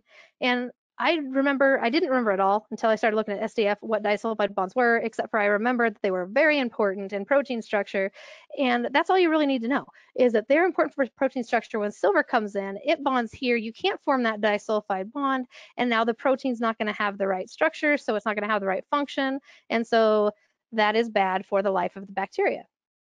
And I like to illustrate that with video games. You've got this guy wanting to form a disulfide bond with this guy, and they do, and then they have this happy gaming evening until this guy sees this that he wants to form a bond with, and he's a little more interested in this than he is in this. So they form their little bond over here, and that poor sad guy, this disulfide bond didn't happen. It affected the structure and the function of this, which in our terms is the bacteria, and the bacteria does not either, it doesn't survive or it deactivates. So that's just my little analogy for how SDF works, because I like to try to understand in my mind how things work. Even if I don't totally understand them, I like to try to understand a bit, and that's how I like to think of SDF. The next question is, does it work? And this is there's a ton of studies on SDF to show that it works, and I've got some of them listed after here, but I like this one because I really like the pictures. I think they're pretty. You've got your negative control with no bacteria here. You've got your control with bacteria here, and you've got your control that's been treated with the SDF here. Red is dead bacteria, green is live bacteria, and to me that picture just makes it clear that yes, SDF can kill bacteria. The other question is, does it kill all bacteria? And no, it doesn't kill all bacteria. And that was something that when it came out, Gordon Rella Christensen in their clinicians report came out with something that said, hey, well, we're cultivating bacteria under these treated lesions. And I think that the response to that I liked the best was Jeremy Horst's, and I keep his quote up here in almost every presentation I do because I like the way he says that just because you can cultivate bacteria from something doesn't mean that those bacteria are active in causing caries. And I had to look up what I don't even know how to pronounce this word, like quiescent, whatever that word is, it means dormant. And so I like to look at things and see, one, does it make sense biochemically to me? And two, are there studies that support it? And I think with silver diamine fluoride, for me personally, yes, that makes sense to me biochemically. And yes, I found enough studies for it to say that, yes, I do think that there's enough evidence out there to say that it's working. If you want to have more information on SDF, here's a bunch of resources for you. And again, these slides will be given to you so that you can have them and click on some of those links if you want to learn. This is a big book. It's on silver diamine fluoride and glass ionomer restorations. It's a long book, and don't let that intimidate you. There are a lot of stories in that book. There's a lot of different things in that book so that you can use their table of contents and you can read what you find is applicable to you. It's not like you buy that book and have to read that entire book to get the meat and potatoes of it. Like you can read what you want to read in there. So I recommend that book. I learned a lot from that. Here's some sources. The next topical medicament we talked a little bit about before is povidone iodine. I put the composition of the povidone iodine up here because there's a lot of different formulations of iodine, and all the studies that I read that have to do with dentistry is this povidone iodine, and it's 1% iodine, 8.5% whatever this PVP, and 90% water. So as I'm looking at iodine products, I'm wanting to make sure that it actually is the same thing that is in these dental studies, because there are some that have other chemicals in it, and I don't know how that reacts. Again, because I'm not a biochemist and I am not an expert on this. I want to make sure that what I've read in the studies is what I get, and that's why I put that on there. I looked at the mechanism of action, and it does seem to make sense that it would damage proteins in the cytoplasm. It damages bacterial cell membranes, and it interferes with biofilm formation on the tooth. And that's like, if you remember back to like the glucosamine-transferase and the fructosamine-transferase and how those are involved in the process of forming that pellicle, this is disrupting that. And so that's what we're looking at with the iodine.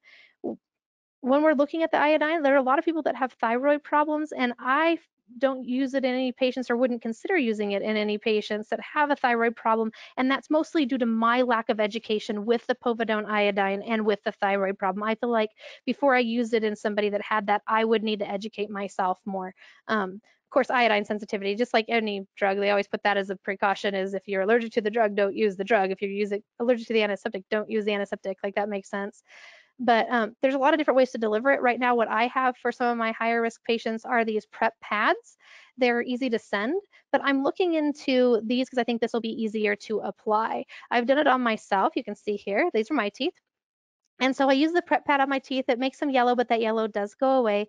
And in the studies that I read, they put the povidone iodine on, and then they put the varnish over the top. Now, in my state, again, the varnish is not something that we can do, but you could still do the povidone iodine. There's nothing that says that they can't do the povidone iodine in our state. And so when we look at effectiveness, there have been some small group studies in children, and there's one study that I can't find the publication for the study, but I found like the submission for the study to be done. And then I found some of the notes from I believe it was either the IDARE or the AAC conference, where they had an unpublished trial of the povidone iodine working well in root caries for geriatric patients. So I've not found as much information on this as I found on SDF. I'm much more comfortable with SDF, but this is another alternative in situations where SDF can't be an option. And who knows, maybe it has a lot of potential that I'm just not aware of yet. So there's the references there. I like using a minocycline gel in some of our periodontal patients. And the Arrestin product is a minocycline powder, that you can put in the sulcus for patients. But what I like to do in some of the patients that have a pocket that's not going to resolve or have like chronic perio abscess, one of the periodontists that I very much respect that works in our area that I refer to quite a bit, he taught me to mix some minocycline with some sterile lubricant and apply that. And I've done that a few times, just a select few patients. It's not something I do regularly, but I've seen great results in clinic doing that. There is a product in Europe that's called dentamycin. It's not available in the United States, but it actually is a minocycline gel. And during COVID, we had a patient that had an abscess, and she has this recurrent abscess, and we have put this on her recurrent abscess as well. She's in a long-term care facility, and we can't go in to see this patient, but she has this abscess on this canine implant that she's had for long before I knew her, long before the periodontist knew her. And we're like, what can we do to help with that? She regularly does use a chlorhexidine, and that wasn't helping. And so what we did was we had the pharmacy, because I obviously can't compound it, I'm not there. And so we had the pharmacy compound a 2% minocycline gel, and they're topically applying it. Is it awesome? Is it peer reviewed? Not really. Did it help her? It did. It helped with her abscess. And we can use teledentistry to monitor that. And so you can use some of these, minocycline can be topical because I looked up here that it's lipid soluble, so it can penetrate and it can work locally. And then it works, of course, systemically as well. With some of our patients in these long-term care facilities, systemic antibiotics, they have their risks as well. And so we have to assess, the risk versus benefits. We did not give her a systemic antibiotic as well with the minocycline. We just applied that topically for her, and it did work. If it didn't work, I would have considered going with a systemic antibiotic as well. One of the things with this is it does stain. If you have any patients that are kids or pregnant patients, it's going to stain the developing tooth. It is a tetracycline. And there was an effectiveness study down here with the ADA's recommendations where I love those, by the way. I just love the ADA evidence-based dentistry recommendations where they're in favor of doxycycline long-term as an adjunct, weak evidence for another antimicrobial as an adjunct, and this is talking about systemic, and then expert opinion for a locally delivered antibiotic, like a locally delivered minocycline. And if you want to read that article, you can find that reference there. And so how to use, I think we already talked about that. There's a lot of different protocols with minocycline that I found reading different articles. There are some people who do 100 milligrams, every day for 4 weeks. There's people who do 50 milligrams twice a day and this is me, I do 50 milligrams twice a day for 14 days. Then they've got a protocol, which I am actually kind of considering having a loading dose after reading some of these articles. But I usually what I use is the 50, but they also talk about 200 milligrams twice a day on day 1, and then 100 milligrams twice a day for days 10 through 21. So lots of different protocols. Here's the references so you can look and see, what you think would be best for your patients and their individual situations. But this is the one that I have had some success with when I do combine the systemic with the local, but sometimes I just use the local, which is the gel. And we already talked about how we use that. So there's some resources that you can use to learn a little bit more about minocycline and how it can be applied topically. Chlorhexidine gel is another thing, or chlorhexidine rinse, because a lot of my patients are not able to swish for 30 seconds or swish for a minute. We have worked with a local pharmacy to compound a gel for us. There are gels. This Perio 8 is something that I got actually at a gas station in Germany, and it is a 0.12% chlorhexidine gel. And this is sorry, I've been talking for a long time. My lips are kind of like meh. But this is a broad spectrum antiseptic. And so it goes in and it kills a lot of stuff. It kills gram positive, gram negative. It kills yeast. It kills fungi. It kills the good guys and the bad guys. Like it just goes in and kills. And so there is a really large Cochrane review that I've got the resource for on one of these next slides, that if you want to learn a lot about chlorhexidine, I found that to be a very useful article to learn more. But one thing I learned about with it is that, let's get to this next slide here, is that the gel can be less effective because sometimes things in a gel component can bind up the active chlorhexidine molecules. So after reading that, I have now considered to talk to my pharmacy about maybe making that gel stronger, but I'm going to have to assess the risks and benefits. I'm used to the 0.12% gel and I'm very comfortable with that, but that's something I'm going to further look into, is if maybe a 2% gel would be more effective. And of course, before I do it with any patients, I will be doing it on myself.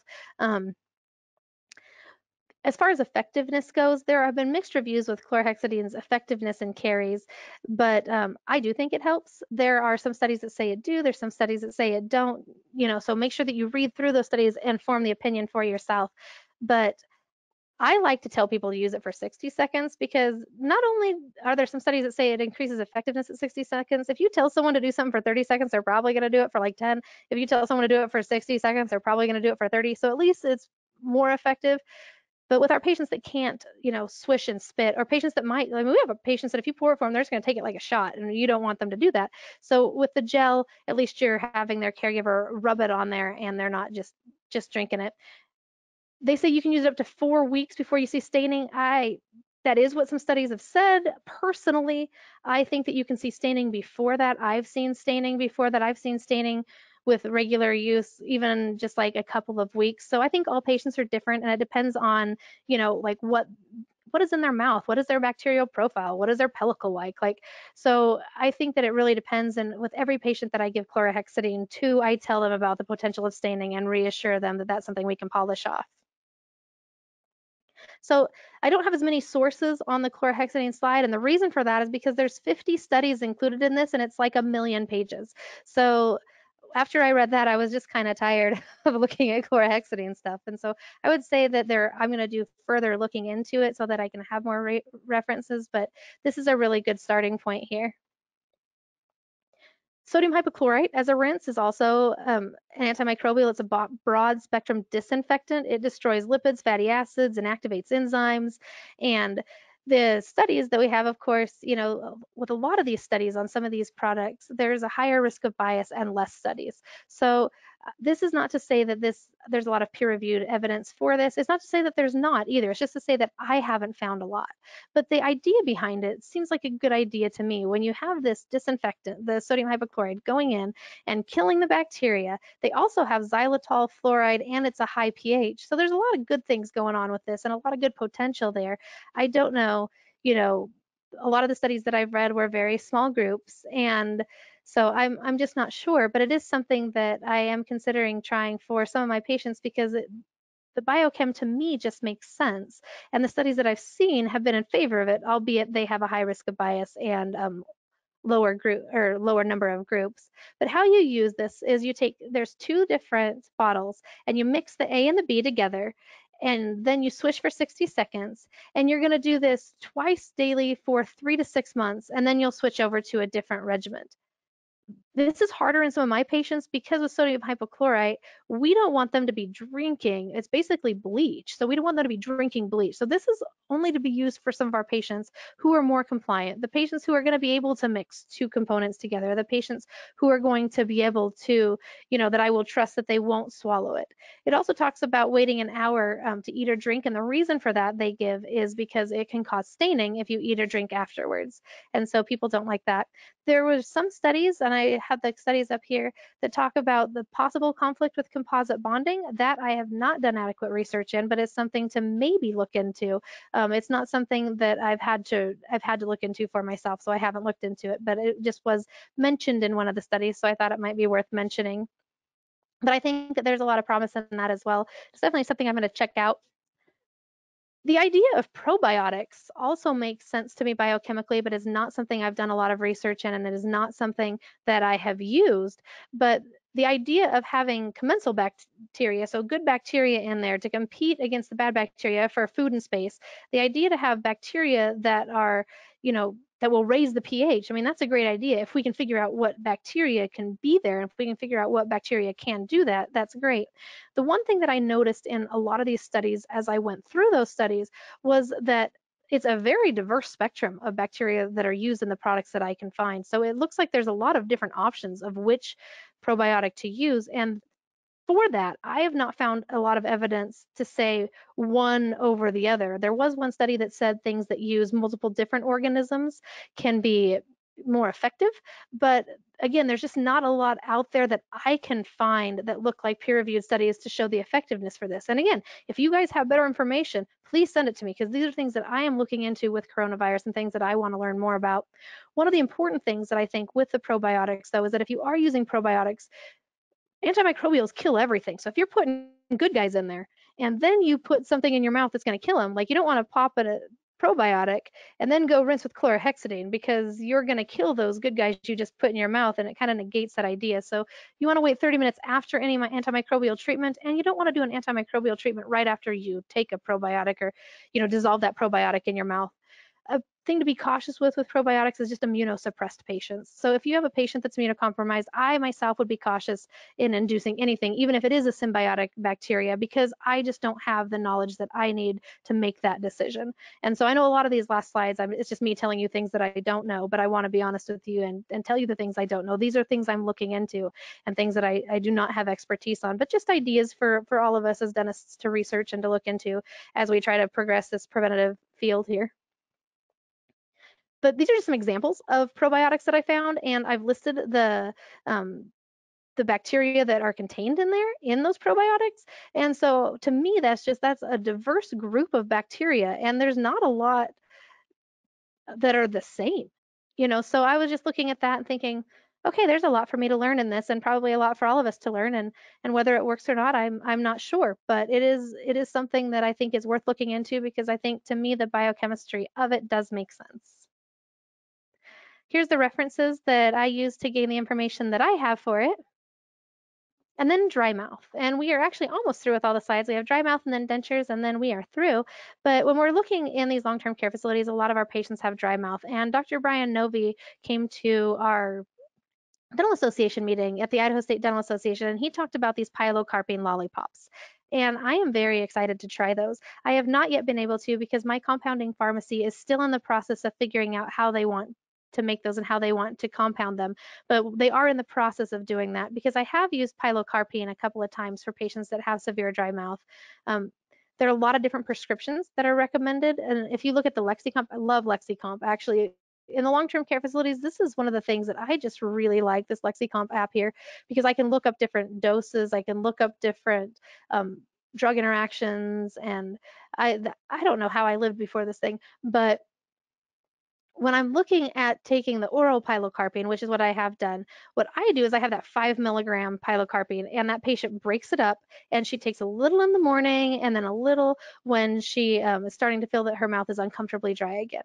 With that pilocarpine, there are negative side effects that she doesn't like. She says it makes her sweat like a man, and it makes her want to, wear her husband's shirts because she doesn't want to pit out her nice blouses. And so pilocarpine is going to stimulate the secretion of exocrine glands. And so it's not just going to be your salivary glands, it's also going to be, your sweat glands, you're going to pee more.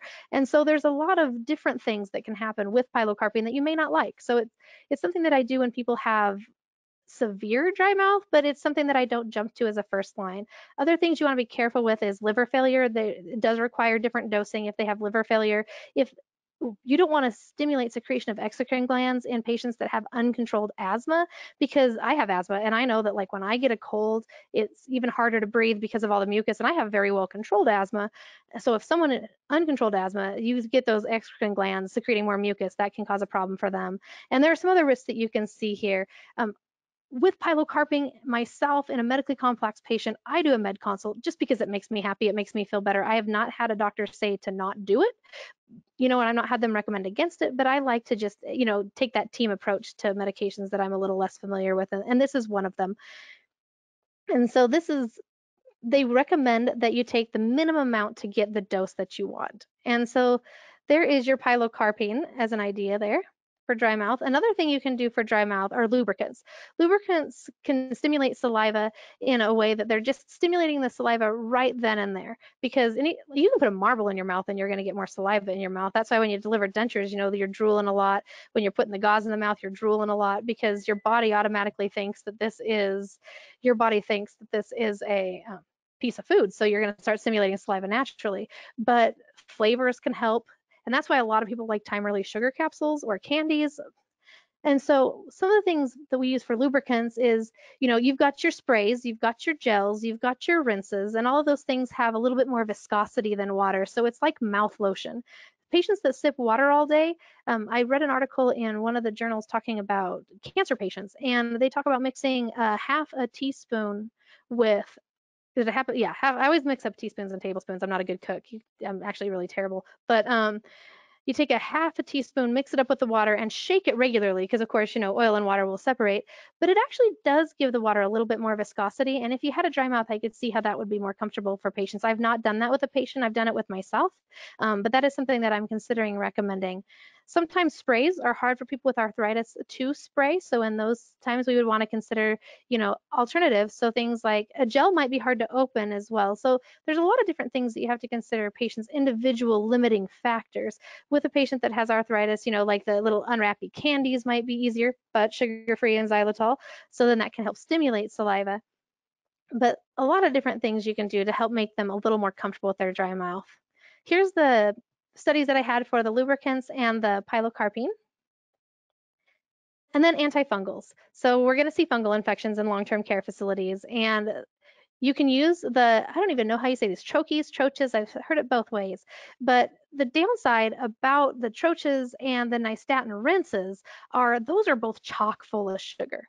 And I know why, because it's terrible tasting without it. If anyone out there has a product that has nystatin that doesn't taste like feet, that doesn't have sugar, please email me that, because I have been in search for that. I actually, with one of my compounding pharmacists, we tried to mix it and then we tasted it, and it's real nasty. Like nystatin is real nasty. And so that's why it has sugar. I think that they said, I can't remember if it's 30% or 50% sugar in the nystatin rinse. And so, when you have patients that have a fungal infection that also have teeth, that's something to be very cognizant about. And if we're putting a bad guy sugar in their mouth, I like to consider putting a good guy, like maybe getting them a prescription fluoride as well, because you're increasing their risk factors. We like to try to increase protective factors as well.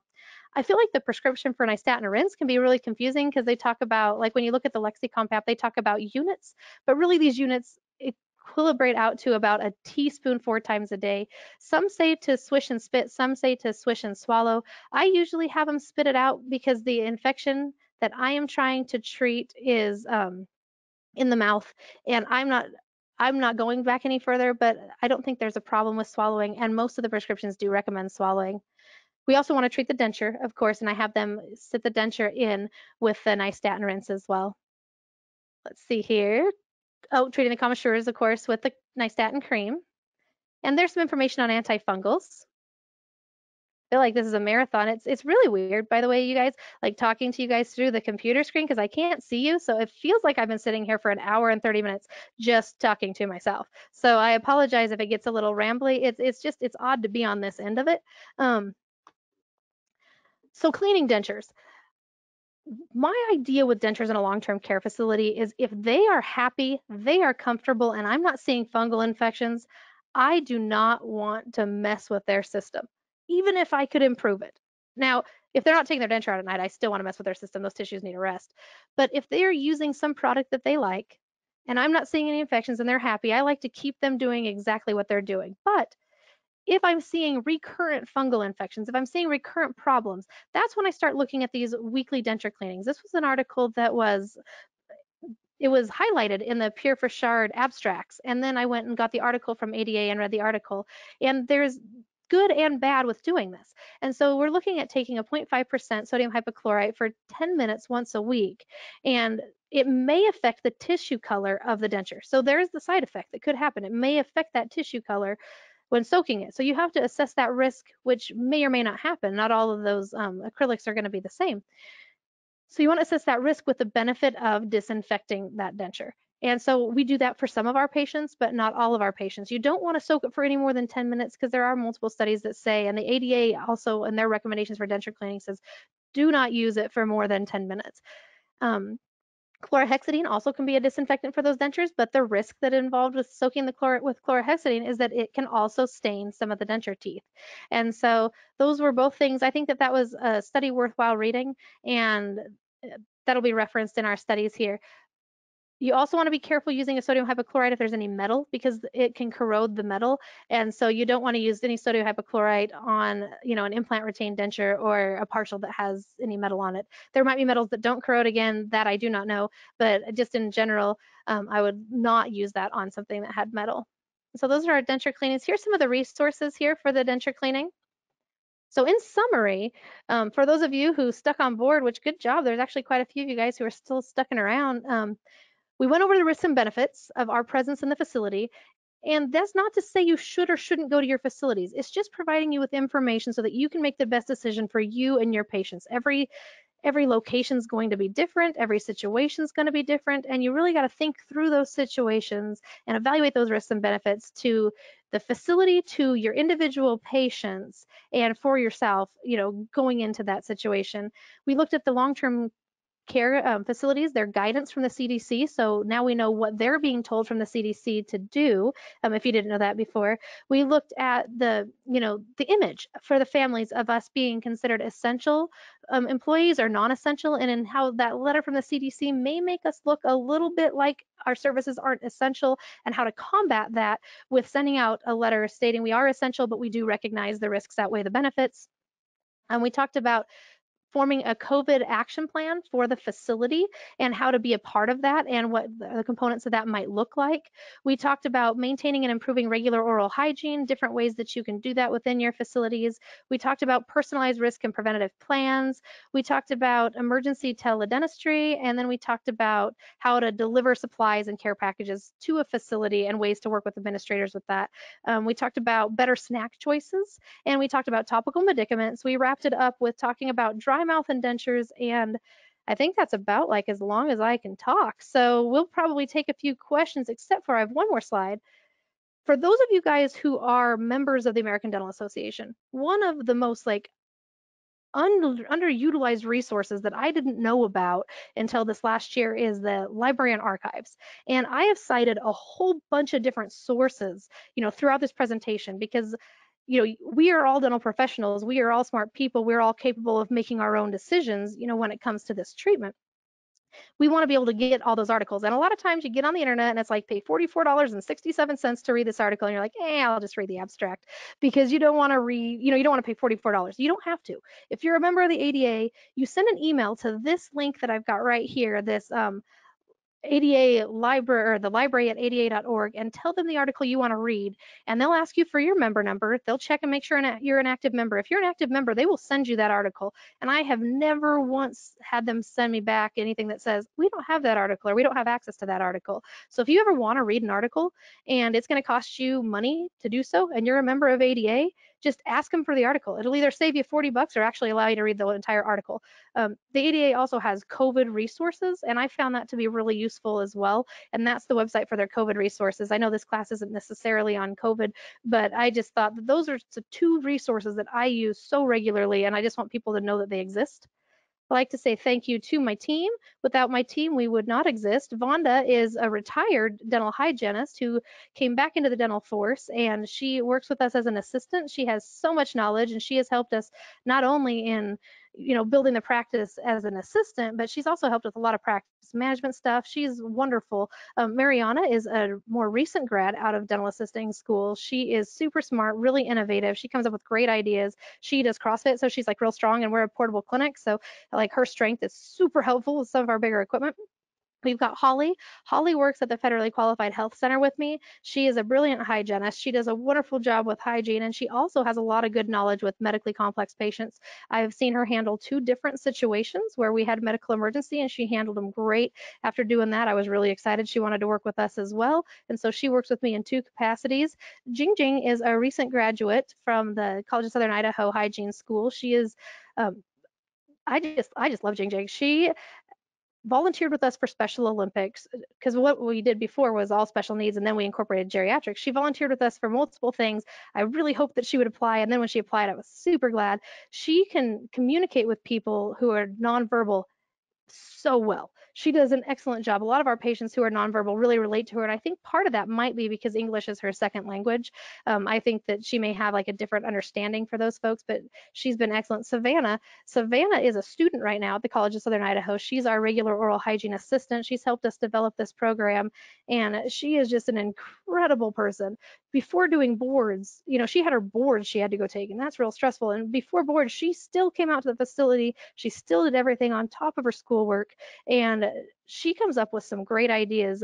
Actually, the video we'll show you at the very end is one of the videos that Savannah made. So here's my contact information. We'll take a few more questions.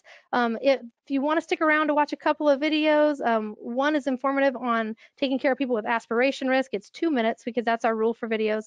And the other one is more minutes, and it's my video for the state of Idaho talking about silver diamine fluoride and applying that as a topical medicament through teledental supervision. The SDF video is me. I basically take a shot of this stuff, so it's gross, but if you want to watch me do that, stick around after questions. All right, Dr. Brooke, thank you so much for a great presentation. We had a lot of comments coming in saying that you were just a wonderful speaker. So thank you for the great presentation. And thank you all for joining in. We're going to have questions referred to your email, which is on the screen there. So if anybody has any additional questions afterwards, as Dr. Brooke said, feel free to reach out to her through her email. And then again, your CE certificates will be sent out to everyone in about 2 hours. And if you need assistance finding access to any of the pre-recorded webinars that we have on our website, you can visit it at, again, at www.elevateoralcare.com/elevatingcare. You can also reach out to our customer service at 877-866-9113. On our website, you can also find a button to request an informative staff meeting for your office. Education on the latest oral health prevention is what we do, and we can't wait to get back to what we do best, helping you serve your patients. So be sure to visit our website. Thank you all again for joining in, and have a wonderful day. And Dr. Brooke, I'll let you share your videos at this point. Perfect. And this screen share is new for me, so I apologize. Let's do the short clip first because it's short.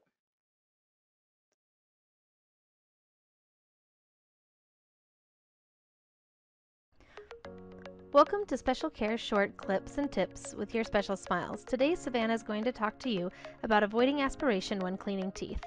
Aspiration is when something gets into the lung that is not supposed to be there. Food debris, gastric secretions, oral secretions are some examples.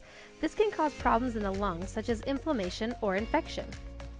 In patients with a high risk of aspiration, it's best to keep them upright or semi-upright. So prior to starting any brushing or any treatment, if you can adjust their positioning, that would minimize their risk. This illustration shows how an upright or even slightly leaning forward position can decrease aspiration risk when performing oral care. Another thing to consider in patients with a high risk of aspiration is to control the amount of water that is used, whether that's in a cup or a water pick or anything else. And so something that I found that helps with the water pick is to keep your finger on the power button and keep turning it on and off to minimize the amount of water that is in the mouth at all times. To assess oral care aspiration risk, do they have impaired swallowing? Do they need their liquids thickened? Do they use a feeding tube? Do they have GERD or frequent vomiting? And do they have a history of aspiration? If the answer to any of those are yes, they're probably at higher risk for aspiration. Thank you for taking the time to learn about aspiration. Special Care Short Clips and Tips is a series of short videos produced by Your Special Smiles to help dental care professionals feel more comfortable treating patients who have complex medical histories or disabilities. We hope you enjoyed this presentation and we look forward to producing more. Special thank you to Ms. Savannah Hendren, our regular oral hygiene provider and soon to be RDH.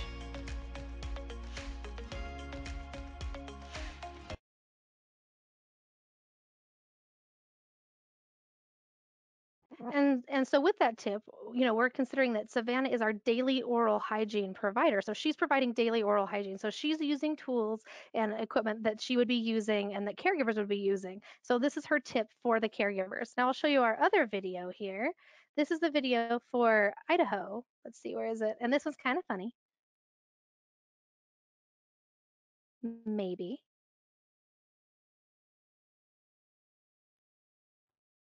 Let's see. There it is.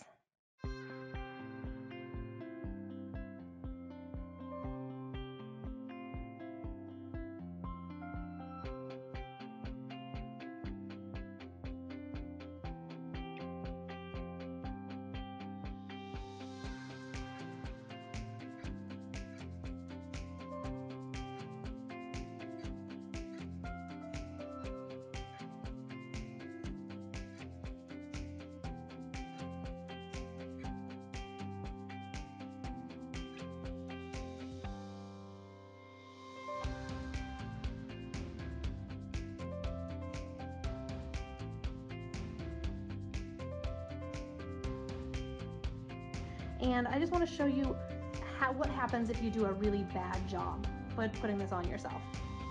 Okay, so here I've got a unit dose of SDF. I've got my little applicator here. I'm going to dip it in and I'll show you. See, it's all nice and wet, a lot of SDF on it. I'm just going to stick it all over the place. I'm going to do a terrible job. Get on my lips. A little on my tongue, get a little more. Get on my tongue. Oh, that's terrible. Tastes terrible. If I had a cavity there, it would turn dark. You can see I really don't have any lesions there. I might get a little bit of dark staining that'll polish off, but really very minimal adverse effects for patients.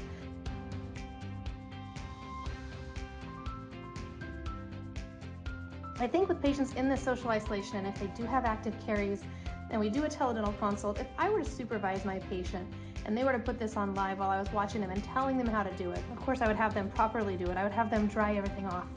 I would tell them to isolate it as well as possible. But really, if they do a bad job like I just did right here, take a look.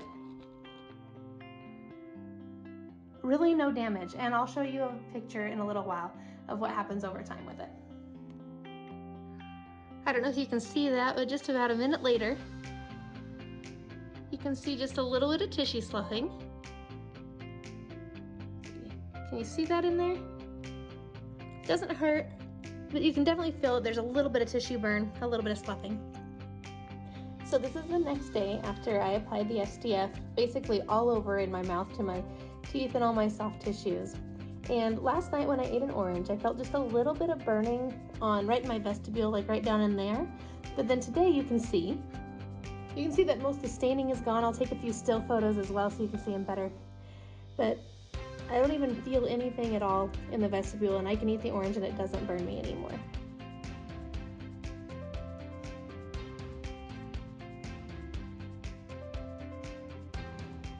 The adverse effects, if done improperly, are slight tissue burning, decreased effectiveness, and staining of other areas. But what happens if a patient drinks it before they contact you? So now we're going to look and see what happens if I just dump the whole thing in my mouth, which is going to be gross. So you're welcome, because nobody try this at home. It is nasty. Pop the little top off. Here we have it. Yeah, it's going to be really gross. I can't even do it. It won't come out. Like, you can't just take it and take a shot of it if you wanted. See? Oh, there it comes.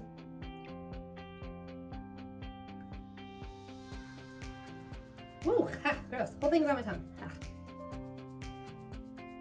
Yeah, that's real nasty. Whew. Feel it in my nose a little bit. Really gross. See a little coat on my tongue? Yeah, I'm gonna get a drink of water because that's way gross. Nobody's gonna keep that on there. So I'm gonna get a drink of water. I just went to the kitchen to get a drink of water because that was really nasty.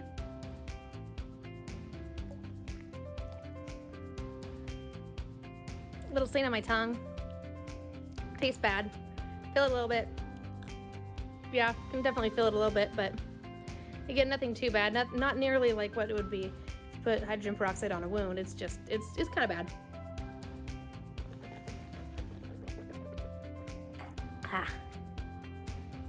But there you see it. Dumped it on my tongue. We'll show you again tomorrow what that looks like.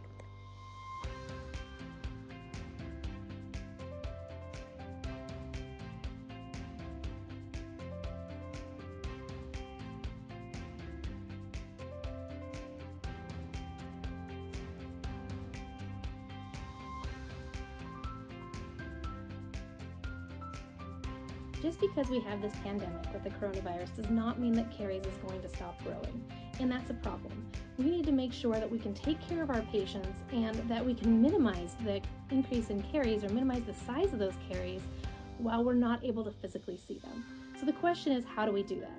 And the answer really is, 1, teledentistry. We need to be monitoring those patients remotely as much as we possibly can. 2, the ADA has come out with guidelines for non-surgical management of caries. And we want to look at those very seriously right now, as we're in a time when surgical management of caries is not a possibility in most cases.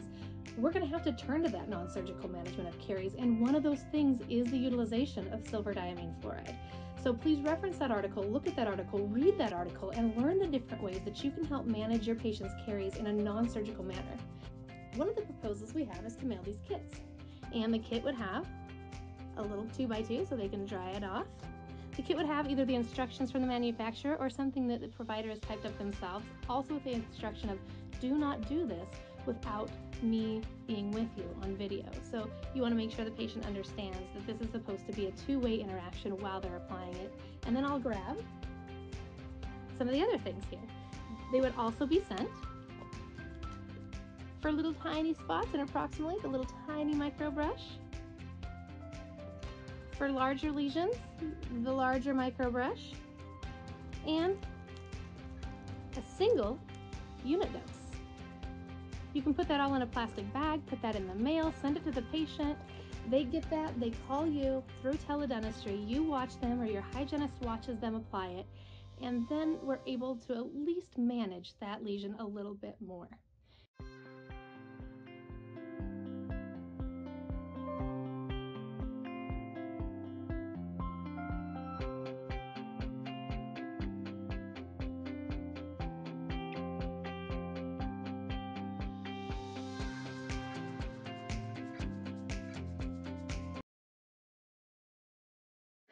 And so some of the key points, not to misunderstand that video, that don't do that, because in your state that's probably not legal. So don't go and mail this to patients just because some girl on a webinar thought it was a good idea.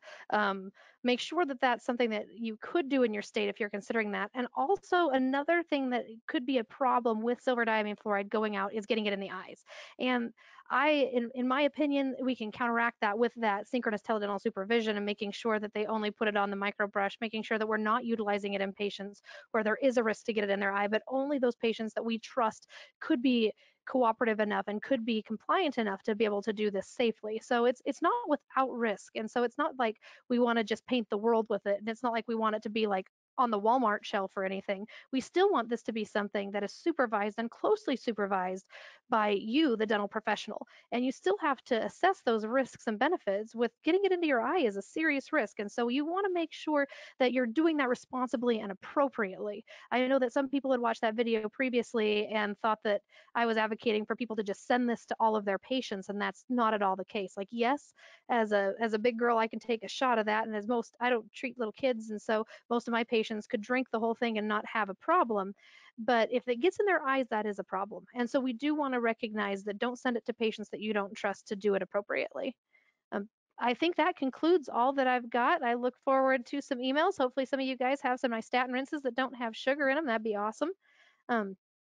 Honestly, I have no idea what you're looking at now, if it's the screen or my email address. Let's see if I can go monitor number 2. Hopefully that's my email address up there. Any other comments? I think that concludes it for us today. Thank you so much, and thanks for sharing those great videos. Well, thank you. You guys are wonderful hosts, and I appreciate it. All right, everyone have a great day. Thank you.